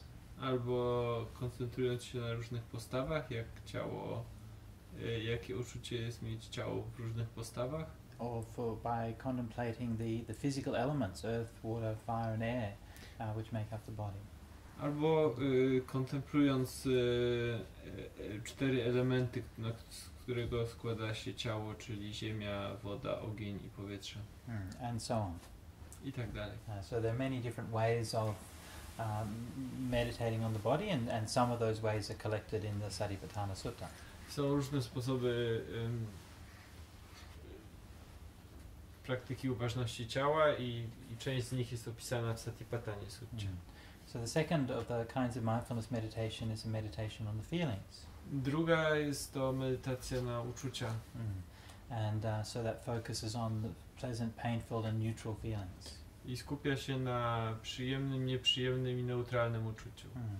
And so when the feelings, the feelings, remember, when we talk about feelings in Buddhism, it always has this very specific meaning. Więc uczucia w buddyzmie mają zawsze to konkretne znaczenie. So feeling is not emotion. Uczucie to nie jest emocja. Right? Emotions are complicated. Emocje są skomplikowane. Feelings are simple. A uczucia są proste. Right? Feelings are also not sensations. Uczucia też nie są doznania. Okay, so that what I feel there, that's not what we call feeling. To, co tutaj odczuwam, to nie jest uczucie. That's a physical sensation that would come under bodily contemplation. To jest fizyczne doznanie, które podpada pod kontemplację ciała. The feeling is specifically the aspect of any kind of experience. Is that attractive? Are we drawn to it? Are we repelled from it? Or don't we care about it? Uczucie to jest ten aspekt, który mówi, czy coś nas przyciąga, czy nas odpycha, czy nas nie obchodzi. So any experience has feeling in it. Czyli każde doświadczenie zawiera element uczuć. And it's an intrinsic component in all of experience. Uczucie jest komponentem każdego doświadczenia. So you can contemplate the feelings in anything else, literally. Więc można kontemplować uczucie w czymkolwiek, dosłownie w czymkolwiek. But most commonly you contemplate them, for example, when you're doing breath meditation, and then you feel the experience of rapture and bliss which comes through the breath meditation. Ale typowe jest obserwacja na przykład w medytacji oddechu, radości i uniesienia. Like we just saw in that sutta. Tak jak w przypadku tej sutty. And the next one is the contemplation of the mind, the chitta. Następna jest kontemplacja umysłu. Now, chitta is a word in Pali which is used in many different ways, just like the word mind in English is used in many different ways. Chitta jest słowem w Pali, które jest używane w różny sposób, tak samo jak słowo mind umysł jest używane różnie po angielsku czy po polsku. But in this kind of context, in a meditation context, it has a more specific meaning. W kontekście medytacyjnym ma dosyć określone znaczenie. And here what it means is awareness itself. I tutaj chodzi o samą świadomość. So it means the awareness of any of the things that we experience. Świadomość jakichkolwiek rzeczy, którą doświadczamy. And in the contemplation of mind, we are observing how our awareness is affected by the different conditions of the mind. Więc w kontemplacji umysłu rozpatrujemy, jak nasza świadomość jest warunkowana przez różne czynniki umysłu. When you have anger, how does that affect your awareness? Jeżeli odczuwasz gniew, jak to wpływa na twoją świadomość? What is your mind like at that time? I jaki jest umysł w tym czasie? When you're sleepy, right? How does that affect your awareness? Jeżeli jesteś śpiący, jak to wpływa na twoją świadomość? You can see your awareness becomes very dim. You know very, very darkly. Twoja świadomość robi się zaciemniona. On the other hand, when your mind is energetic and bright and in good meditation, you know clearly your chitta is much brighter and more clear. Jeżeli jesteś pełen energii, to wtedy też wiesz, że twój umysł jest jasny. And the real perfection or purification of this practice happens only in the experience of samadhi or jhana. I prawdziwe oczyszczenie tej praktyki do niego dochodzi dopiero w dżanie. And that's where you see the really sort of bright and purified mind. I wtedy dopiero widzisz czysty, oczyszczony umysł. So this contemplation of the chitta is much less obvious than the former two, the contemplation of mind and feeling. Ta kontemplacja jest dużo mniej oczywista niż dwa poprzednie. It's a very subtle thing. Jest bardzo subtelna. And finally, we have if we've got questions just in a minute, but just to finish. Finally we come to contemplation of dhammas. I w końcu kontemplacja dham. Okay, now this particular meditation, I think, has become historically confused because of the ambiguity of the word Dhamma. I uważam, że ta praktyka została historycznie pomieszana ze względu na wieloznaczność słowa Dhamma. And so that's why I disagree with almost everything that everybody says about what this actually means. Nie zgadzam się praktycznie z niczym, co ktokolwiek mówi o tej praktyce. And I wrote a very long and complicated book about that. I napisałem o tym długą i skomplikowaną książkę. So the good news is that when you get rid of all the extra stuff, the meaning of it is pretty straightforward. Dobra wiadomość jest taka, że jak się pozbędzie tego dodatkowego materiału, to jest to całkiem jasne. What it means is that you're aware of and understand those things which are obstacles to your meditation and those things which are supports for your meditation. Chodzi o to, że rozumiesz te rzeczy, które wspierają twoją medytację i te, które są przeszkodą w twojej medytacji. Those things that lead to suffering and those things that lead to awakening. Te, które prowadzą do cierpienia i te, które prowadzą do przebudzenia. And you reflect and understand these things clearly. I rozumiesz te rzeczy jasno.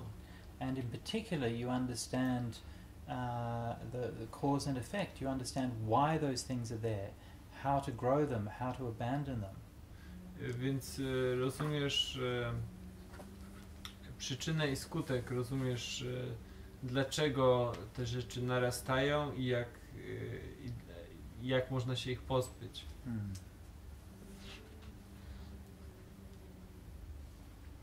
Okay, so any questions? Czy są jakieś pytania? The first one about Dhammas. First one about body, you mean? No. My question will be about the first the question last of the Dhammas. Satipatthanas. Yeah, okay. When I first time learned about Satipatthana, it was a book called Heart of the Buddhist Meditation, I guess. Nyanaponika, yeah. Yeah. Classic one. And it was, I think, rather clearly saying that this Dhamma means that you are able to perceive in phenomenal reality, in the phenomena of reality, the three, how you say, stamps of Buddhist physics, anicca characteristics, anicca, dukkha, anatta, and it kind of, I get it imprinted in my brain, so your explanation is a bit different, I guess. A bit different, not completely different though. Do you want to translate that? A propos tego, co mówił Bhante, jest taka klasyczna interpretacja tego, czym jest kontemplacja Dhamm, Satipatthana o Dhammach i że to jest odnajdywanie w rzeczywistości trzech charakterystyk buddyjskich, czyli anicci, anaty i dukkhi, nietrwałości, bezistotowości i cierpienia. So I think it's a misinterpretation to understand Dhamma in this context as meaning phenomena. Uważam, że to jest nieprawidłowa interpretacja, żeby rozumieć tutaj Dhammy jako fenomeny, jako cokolwiek. If you like, I could explain at some length why I came to that conclusion. Jeśli chcesz, mogę wytłumaczyć dosyć szeroko, obszernie, jak doszedłem do tego wniosku. Okay, but just that for now. And but in a sense, yes, you're still looking at impermanence and conditionality and so on, right? But the difference is that you're looking at those things specifically in the context of the meditation. You're looking how does causality work in making my meditation work or not work, right? Rather than a general investigation into causality and principles. That's the difference.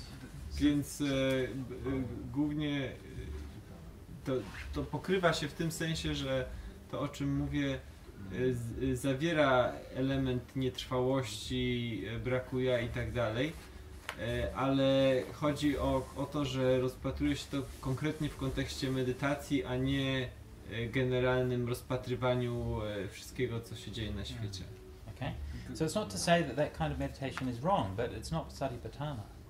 Nie twierdzę, że to jest niewłaściwa medytacja, tylko uważam, że ona nie jest satipattaną. And we've seen in the last couple of suttas, we've seen, you know, quite clearly that the purpose of satipatthana is to lead to the mind to peace and to happiness, to samadhi. Myślę, że z tych sut, które przeczytaliśmy, jasno wynika, że celem satipatthany jest doprowadzić umysł do spokoju, do samadhi. Okay. So you said that there is such a clear kind of example of the chitta meditation being the jhanas, but is it possible to only meditate on the principles without actually, you know, meditating on other foundation and just you mean skip at over the same time just noticing from time to time, oh, I can see the relationships here. Sure, yeah. Możesz przetłumaczyć? Pytanie, bo nie rozumiem, jak można tylko nad tym medytować, a nie traktować tego jako jakby dodatkową obserwację podczas medytacji, nie wiem, ciała czy Yeah, of course you can, yeah. I mean, see above, read the story of the astronaut. Oczywiście, że możesz pomyśleć o historii z astronautą. So yes, you can bounce up and down on a trampoline and get closer to the stars than you are now. Możesz skakać na trampolinie i być bliżej gwiazd. But is it the same as getting in a rocket ship and going up there? Ale to nie jest to samo, co wsiąść do rakiety, żeby tam polecieć. It's still fun though. To wciąż jest dobra zabawa. My problem is that it seems like an intellectual venture. This kind of just thinking about in itself. I mean, yeah, just thinking about relationships and how I. Because I also understand how this can calm the mind if you start thinking too much and analyzing too No, much. it's not about thinking about those things. That's what I said before. Right? You can think about metta, right? But that's not metta meditation. Okay. Yeah. What we've learnt in metta meditation is how to take those thoughts about metta and take them to a much more profound level. Yeah. Huh? Możesz myśleć o metcie, ale to nie jest medytacja metty. And the last sentence you were saying... We can take that metta to a far more profound level than just thinking about it. But is it... I'll go on to the next one. Okay. Yeah. Ale można wziąć też metę na głębszy poziom. But this retreat hasn't been about Dhamma Vipassana. Ale na tym odosobnieniu nie zajmowaliśmy się Vipassaną Dhamm. So I haven't done that. Nie robiłem tego. Yeah? But the same thing applies. Ale działają te same reguły. We've just done a very basic kind of exercise in reflecting and so on. Robiliśmy tylko podstawowe ćwiczenie refleksji. And that's just starting out. It's just giving you an indication. To tylko jest wskazówka, w jakim kierunku to może pójść. But real Dhamma Vipassana, that real kind of insight and understanding of causality and how your mind works is a very profound practice. Ale prawdziwa Dhamma Vipassana, wgląd w to, jaka jest przyczyna i skutek, jak działa umysł, jest bardzo głęboką nauką, praktyką. Okay. All right. Go on. Any more questions? Yeah. I'm very curious about that. Jestem bardzo ciekawa tego, how you learn yourself how to do this kind of Dhamma Vipassana. From your experience, what was your experience with learning how mind working? Jestem bardzo ciekawa, jakie było Bhante doświadczenie na temat tego, bo to jest bardzo interesujące, jak on się nauczył tego, jak umysł działa, jak to się w ogóle robi. You start by doing simple things and keep on doing them again and again and again. Zaczynasz od robienia prostych rzeczy i powtarzasz je w kółko. Some example? For example, what we've just been talking about, yeah? Reflect back on your mind and you see how it works. Czyli to, o czym mówiliśmy, zastanawiasz się nad swoim umysłem i patrzysz, jak działa. Yeah? profound things and deep things start with little things. Yeah? So just take those little things, understand them, and then see where they lead you. Te głębokie rzeczy wynikają z prostych przemyśleń. Don't make it too complicated. It's really quite simple. Yeah. Nie komplikuj za bardzo sprawy, to jest dosyć proste. As we meditate, right? You do your meditation. You're aware of your body. You contemplate your breath or something like that. You see, you have pleasant feelings, things like that. Your mind becomes purified. And the more and more you do that, you repeat that meditation again and again and again and again, tens of times, hundreds of times, thousands of times. And you learn by experience, you recognize the patterns. Oh, this leads to this leads to that, this is connected to this is connected to that. And your wisdom deepens, you understand how that meditation is working, okay? And then you're not just stumbling around in the dark anymore, and you're not just following some method mechanically, but you're understanding, oh, this is how my mind works. And it's an understanding which emerges from long experience. Like I mentioned yesterday, it's like the understanding of a farmer who has learnt from long experience how all of these things are fit together. Okay? Wykonujesz medytację wielokrotnie, uspokajasz swój umysł i widzisz, robisz to, powtarzasz to wiele razy i widzisz, jak to działa, co doprowadziło do tego, że twój umysł się uspokoił, co to wspomogło. Już więcej nie robisz tego po omacku, tylko wiesz to, masz wiedzę bazującą na swoim doświadczeniu. You don't look convinced. No. Wyglądasz na przekonanie. Take this off topic, Okay.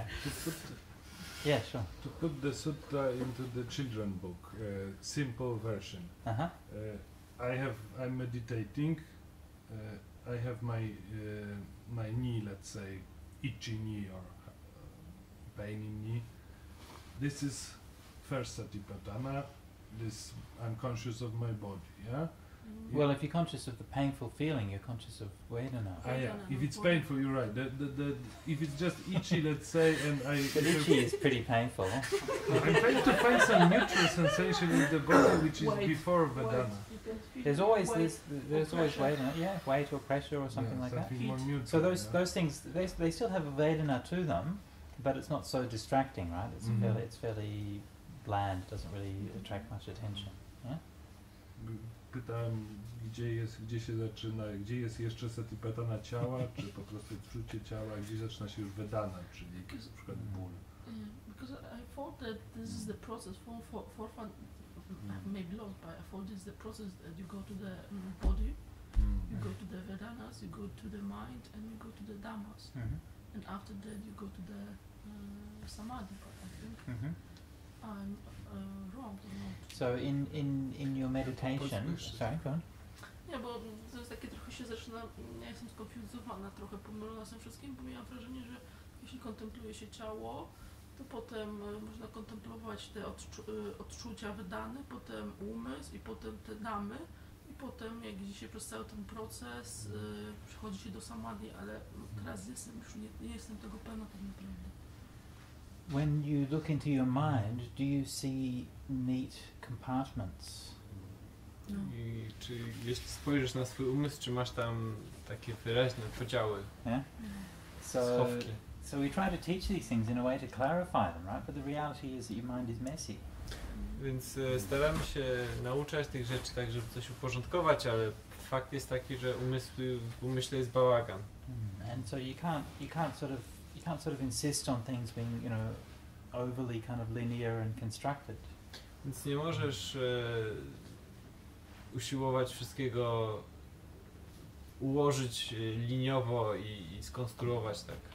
And for every sutta that seems to present things in that kind of way, there's another sutta or another passage that presents insight as something that happens spontaneously or surprisingly or when you least expect it.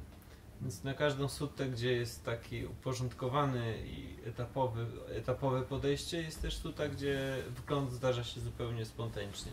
So remember that these teachings are meant to be things that help to clarify your meditation so that you can understand your practice better. Więc te nauki mają za cel wyjaśnić medytację tak, żeby praktykowało się lepiej. They're not meant to be sort of rigid compartments that you put on your meditation.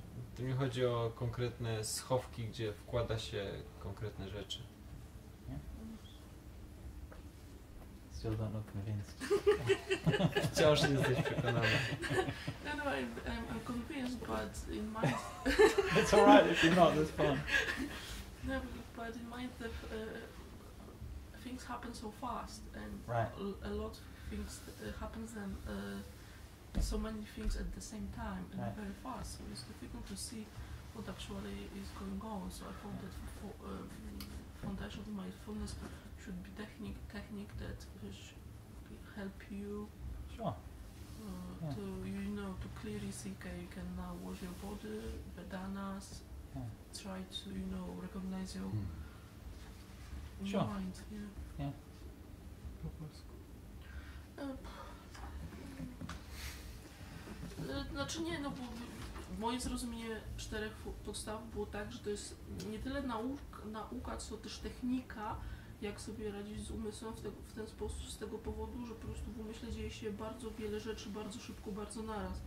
I te 4 podstawy dla mnie jakby były techniką, która po prostu pomaga uporządkować. Teraz zajmiemy się ciałem, potem zajmiemy się odczuciami, potem postaramy się zobaczyć umysł, a na końcu właśnie te damy, że to jest jakby po prostu porządek. A Bhante mówi, że nie musi to przebiegać w takiej kolejności. I to jest generalnie opis, co się może dziać, niż to naprawdę, co się musi stać. Żeby to nie brać tego, tak ja to rozumiem, żeby to nie brać jako musi być. Okay, good. Shall we move on to the last sutta? Yes. Yeah? Przechodzimy do ostatniej sutty. Okay, so this one's much more brief. On one occasion, the Buddha was dwelling among the Sumbas, where there was a town of the Sumbas named Sedika. Actually, this setting of this sutta is the same as the setting of the one we had yesterday, the most beautiful girl in the land.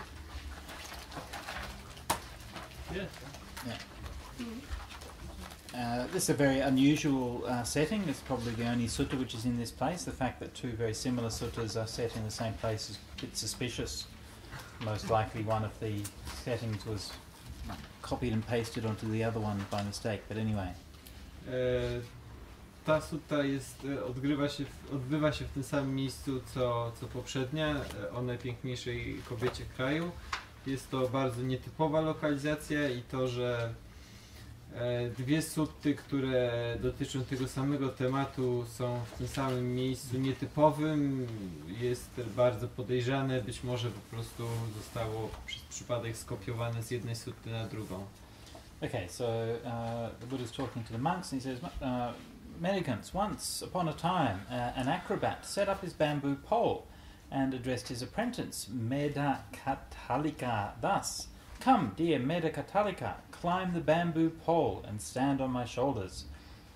Having replied, "Yes, teacher," the apprentice Medakatalika climbed on the bamboo pole and stood on the teacher's shoulders. Then the acrobat said to the apprentice Medakatalika, "You protect me, dear Medakatalika, and I'll protect you.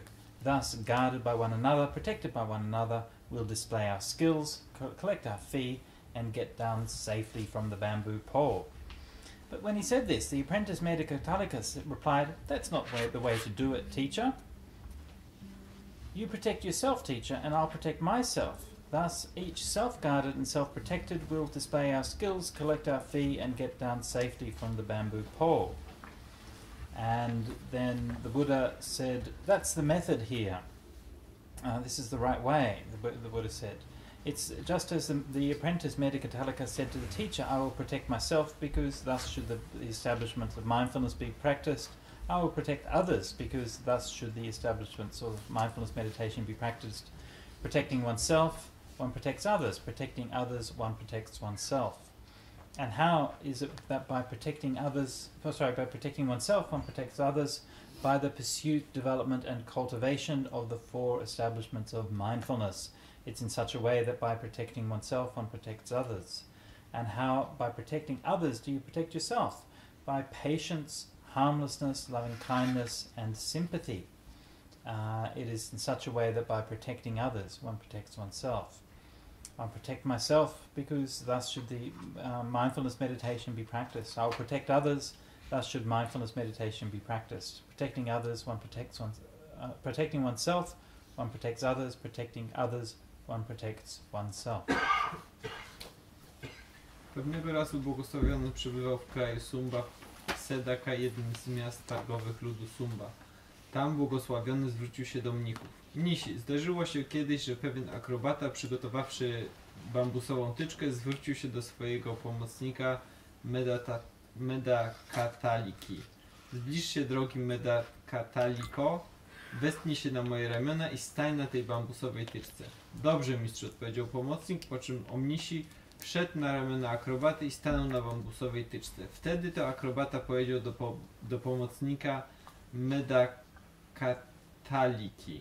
Ochraniaj mnie teraz, drogi Medakataliko, tak jak ja będę ochraniał ciebie. W ten sposób, ubezpieczając jeden drugiego i osłaniając jeden drugiego, pokażemy nasz talent, dostaniemy zapłaty i wyjdziemy bezpiecznie z pozycji z bambusową tyczką. Gdy było to powiedziane, pomocnik Medakatalika zwrócił się do swojego mistrza. Nie damy rady tego zrobić w ten sposób, mistrzu. Ty ochraniaj siebie, mistrzu, a ja będę ochraniał siebie.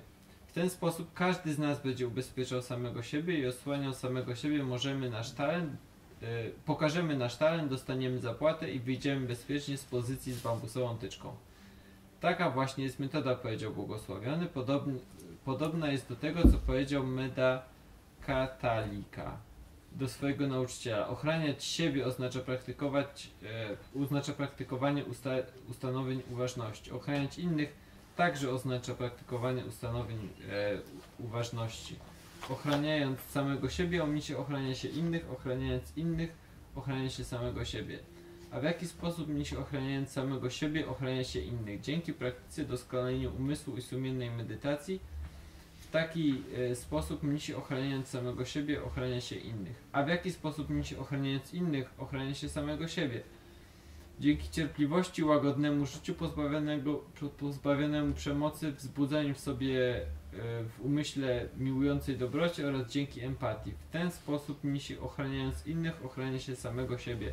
Ochraniajcie siebie, mnisi, poprzez praktykowanie ustanowień uważności. Ochraniajcie innych także poprzez praktykowanie ustanowień uważności. Ochraniając samego siebie, mnisi ochrania się innych, ochraniając innych, ochrania się samego siebie. So there's another one of these little suttas that gives a very nice simile or parable. Więc to jest kolejna sutta, która daje bardzo dobre porównanie. And again, sort of quite a light-hearted story. I przy okazji jest to historia z poczuciem humoru.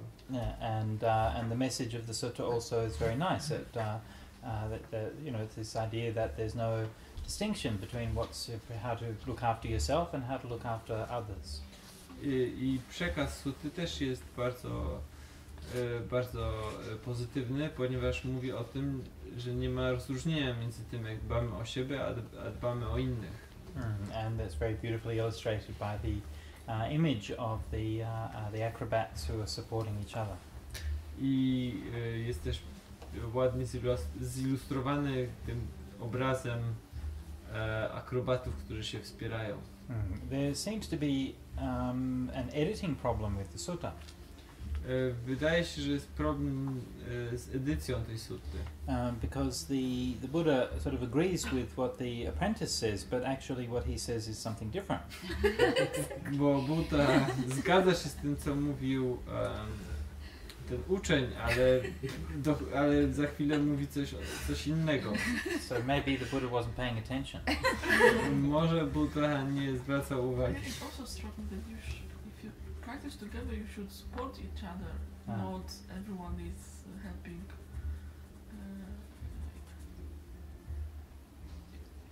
someone himself.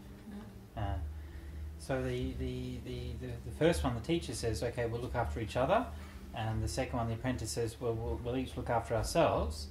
But actually what the point of the sutta is obviously very obvious, is that you should both look after yourself and look after each other. Więc nauczyciel mówi, że powinniśmy uważać na siebie nawzajem, a uczeń mówi, żeby uważać na siebie, a wniosek sutty jest taki, że powinno się robić i jedno i drugie. So anyway, look, I can't recall off the top of my head any studies on this particular sutta, but I just assume that there's probably like an editing mistake or something in the sutta. Nie przypominam sobie jakiegoś badania nad tą suttą konkretnego, ale zakładam, że jest tutaj jakiś błąd w edycji. But still, you know, as I mentioned before, sometimes you can have a text that might have some problems with interpretation, but the overall meaning of it is not really affected. Czasami jest tekst, w którym można mieć jakieś problemy z interpretacją, ale całkowite znaczenie jest oczywiste. One interesting little detail about this, which I think is quite quirky and quite interesting, is that the apprentice is disagreeing with their teacher. Ciekawym szczegółem tutaj jest to, że pomocnik nie zgadza się z nauczycielem. And the Buddha takes the apprentice's side. I Buddha przyjmuje stronę pomocnika. So yeah, that's quite interesting. To jest bardzo ciekawe. And also the other part of it, which is obvious, is the integration here of the sort of more emotional practices, right? The loving kindness and compassion and so on, as being practiced as complementary with the development of mindfulness. I jest tutaj również zawarte są praktyki bardziej emocjonalne, jak miłującej dobroci czy empatii, jako komplementarne do praktyki uważności. And this is something that we've talked about a lot, and Ajahn Brahm has sort of tried to emphasize that in recent years. He talks a lot about kindfulness these days. Instead of mindfulness, you have kindfulness. I dużo o tym rozmawiamy. Ajahn Brahm od wielu lat stara się też promować takie połączenie, nawet ukuł termin kindfulness, czyli połączenie uprzejmości i uważności. And so if you just do the straight mindfulness practice and just be aware of things, then it can be a very kind of dry, quite a clinical approach. Więc jeśli stosuje się tylko uważność, to może być takie suche, kliniczne podejście. Whereas you know, when you bring back those aspects of kindness and caring and so on, and then there's much more the practice is much more kind of juicier, right? Much more joy, much more it just feels a lot better. Jeśli dołączymy do tego, do praktyki właśnie te elementy emocjonalne, to praktyka staje się bardziej pełna życia i radości. And this is one of very many passages in the early suttas that show that the distinction between practice purely for your own benefit and practice for the benefit of others, that this distinction is not really valid in the context of the early suttas. I jest to jedna z wielu przykładów sut, które pokazują, że nie ma we wczesnych tekstach rozróżnienia między praktyką dla siebie a praktyką dla innych. And you know, this of course was one of the great criticisms that the Mahayana schools made about the early Buddhist schools. I oczywiście często było to krytykowane we wczesnych szkołach buddyjskich przez Mahajanę, to, że te wczesne szkoły skupiają się tylko na sobie. So they said, look, you guys are you just care about yourselves. There you're off just doing your meditation and study, and you're not doing anything to help anyone. Więc Mahayana twierdziła, że robicie to tylko dla siebie, medytujecie i nic inni z tego nie mają. And the thing is that there is some truth to that. Oczywiście jest w tym ziarno prawdy. But it was talking about how how Buddhism was being practiced in India 2000 years ago. Ale chodzi o to, jak buddyzm był praktykowany w Indiach 2000 lat temu. It was already half a millennium after the Buddha had died. I to już było prawie pół...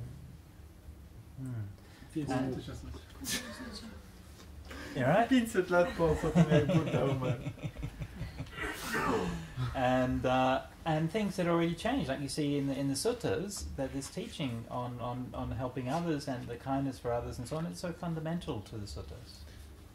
Do tego czasu się zmieniło, ale w suttach jest napisane, jak empatia i bycie uprzejmym jest istotne.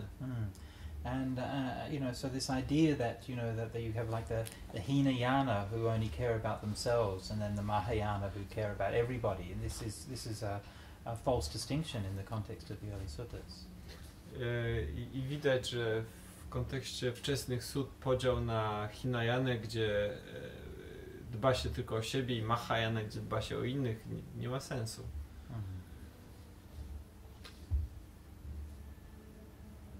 Okay. Any questions? Czy są pytania?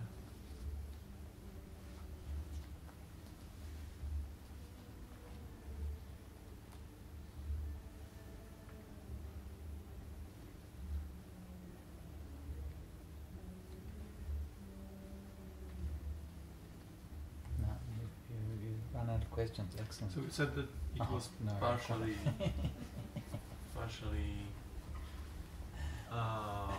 according to the facts that took place 500 years after the Buddha. Something like that, yeah. This criticism of Mahayana.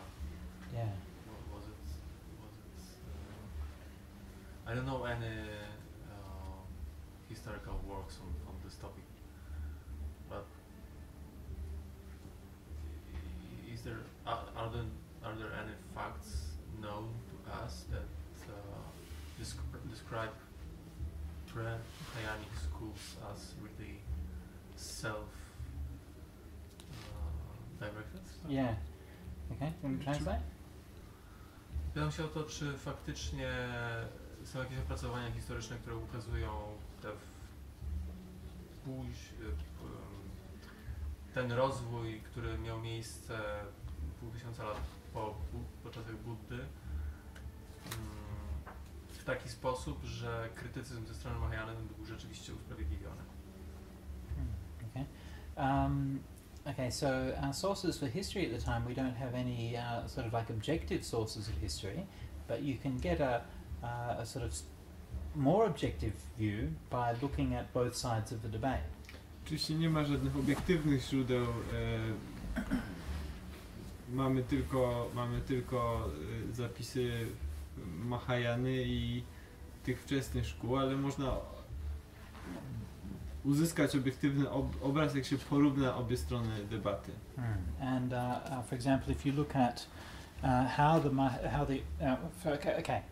so in order to do this, we have to identify and focus on those texts which are roughly contemporary. Więc aby to zrobić, trzeba zidentyfikować teksty, które powstały w tym okresie. Mahayana itself was a complex movement which evolved over 1000 years. Mahayana była skomplikowanym ruchem, który ewoluował przez 1000 lat. But if we look at some of what the early Mahayana sutras are saying, ale jeśli spojrzymy na to, co mówią wczesne sutry Mahayany, they often criticize the other schools of Buddhism for their kind of obsessive concern with scholastic correctness. Często krytykują inne szkoły buddyzmu za ich obsesję poprawności scholastycznej. And they say that, you know, these people are spending all their times compiling these big books and treatises and discussing all of the details about dependent origination and the khandhas and all of these kinds of things, but they never really experience the taste of the teaching. Więc te teksty twierdziły, że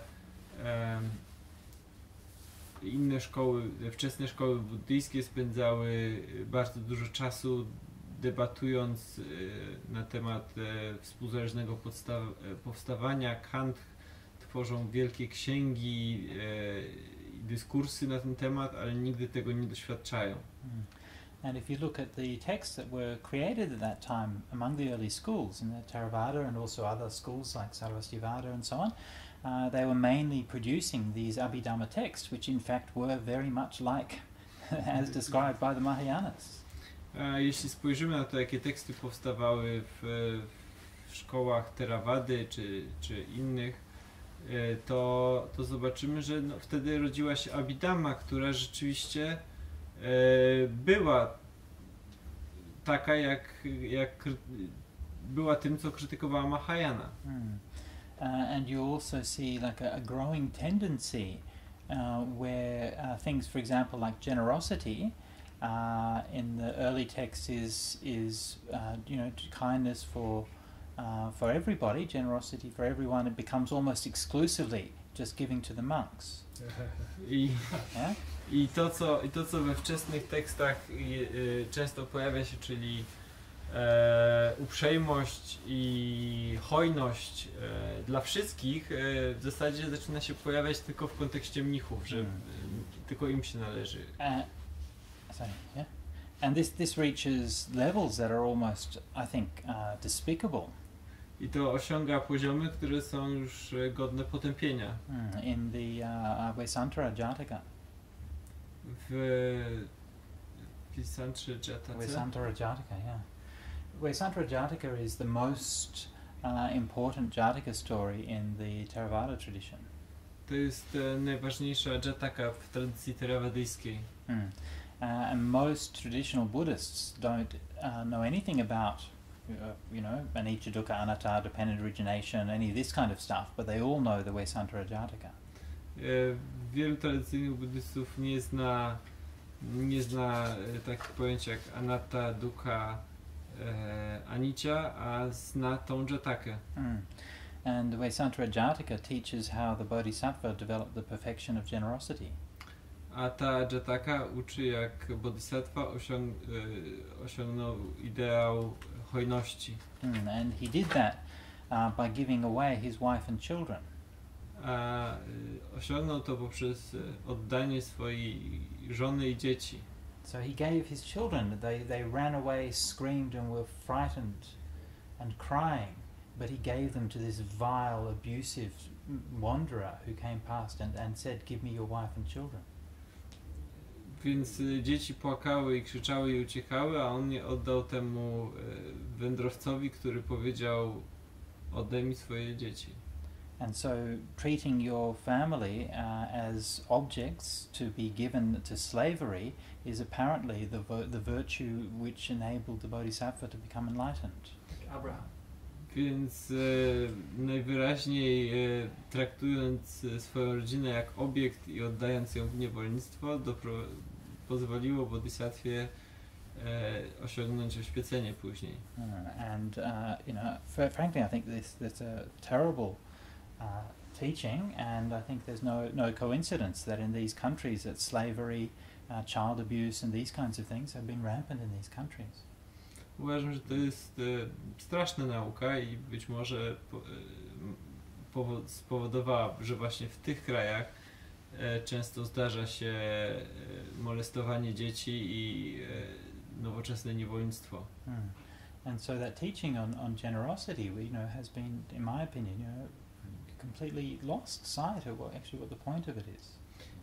I moim zdaniem ta nauka o hojności została zupełnie wypaczona. And that's like the ultimate level of that kind of pure selfish thing. I have this thing that I love, and if I give this away, that's good for me because I'm developing my renunciation, right? The fact that these people go into slavery and are beaten and abused in a terrible situation, that's not my problem, because that's not my enlightenment. Więc najważniejsze jest to, że ja mam to, co kocham i ja jestem w stanie to oddać i dzięki temu odsuwam się od świata, a to, co dzieje się z tymi ludźmi, czyli z moją rodziną, to już mnie nie obchodzi, bo nie dotyczy mojego oświecenia. Yeah, so you can see when there are teachings like that around, that you see that the Mahayana's critique, actually there was a point to it. Więc mając takie nauki na uwadze, krytyka Mahayany była całkowicie uzasadniona. But the problem is the failure to distinguish between those things and the early Buddhist teachings, which is actually what the Buddha taught. Tylko inną kwestią jest rozróżnienie tych nauk od tego, co jest wczesnymi naukami buddyjskimi, czyli tym, co Buddha naprawdę nauczał.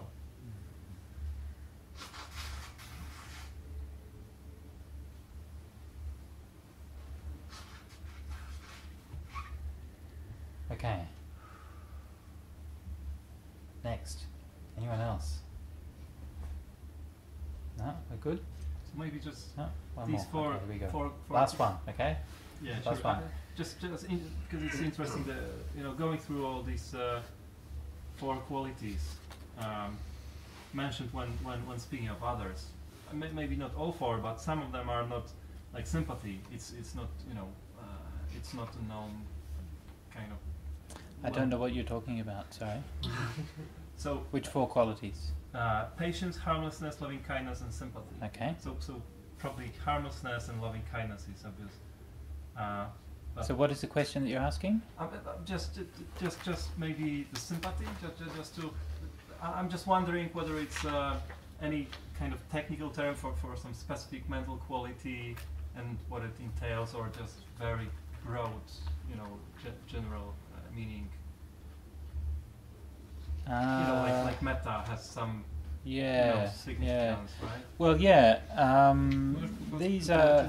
Spytałem o te cztery jakości tutaj konkretnie wymienione, tak? Sympatia, miłująca dobro, pozbawienie przemocy i tam. Yeah, these terms, they're not, they're kind of semi-technical terms. To są w połowie techniczne terminy. They're not like it's not like a sort of important, doctrinal group like the 4 Satipatthanas or something like that. To nie jest ważna doktrynalnie grupa jak 4 ustanowienia uważności.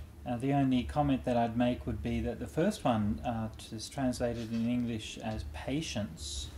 Jednym komentarzem, jakim bym zrobił, to jest, że pierwsze przetłumaczone jako cierpliwość. I think in this context it'd be better translated as acceptance. Uważam, że lepiej byłoby przetłumaczyć jako akceptacja.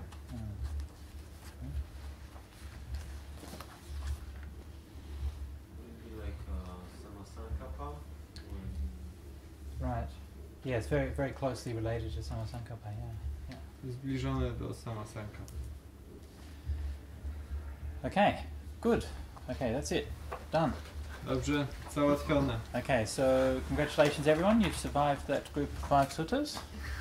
Gratulacje, wytrzymaliście grupę tych 5 sut. Sadhu, sadhu, sadhu. So hopefully we've all learned something by reading those suttas and discussing them. Mam nadzieję, że czegoś się nauczyliśmy, czytając te suty i dyskutując je. And hopefully you can see that sometimes things which might seem to be very simple, but in fact they have a lot of meaning to them. Mam nadzieję, że nauczyliście się, że niektóre rzeczy, które wydają się proste, mogą mieć dużo głębsze znaczenie. And sometimes things which might appear to be obscure or complicated, actually when you look at it in context, you can see that it does have a clear meaning. I te rzeczy, które wydają się skomplikowane i niejasne, jeżeli spojrzy się na nie w kontekście, to mają w zasadzie proste znaczenie.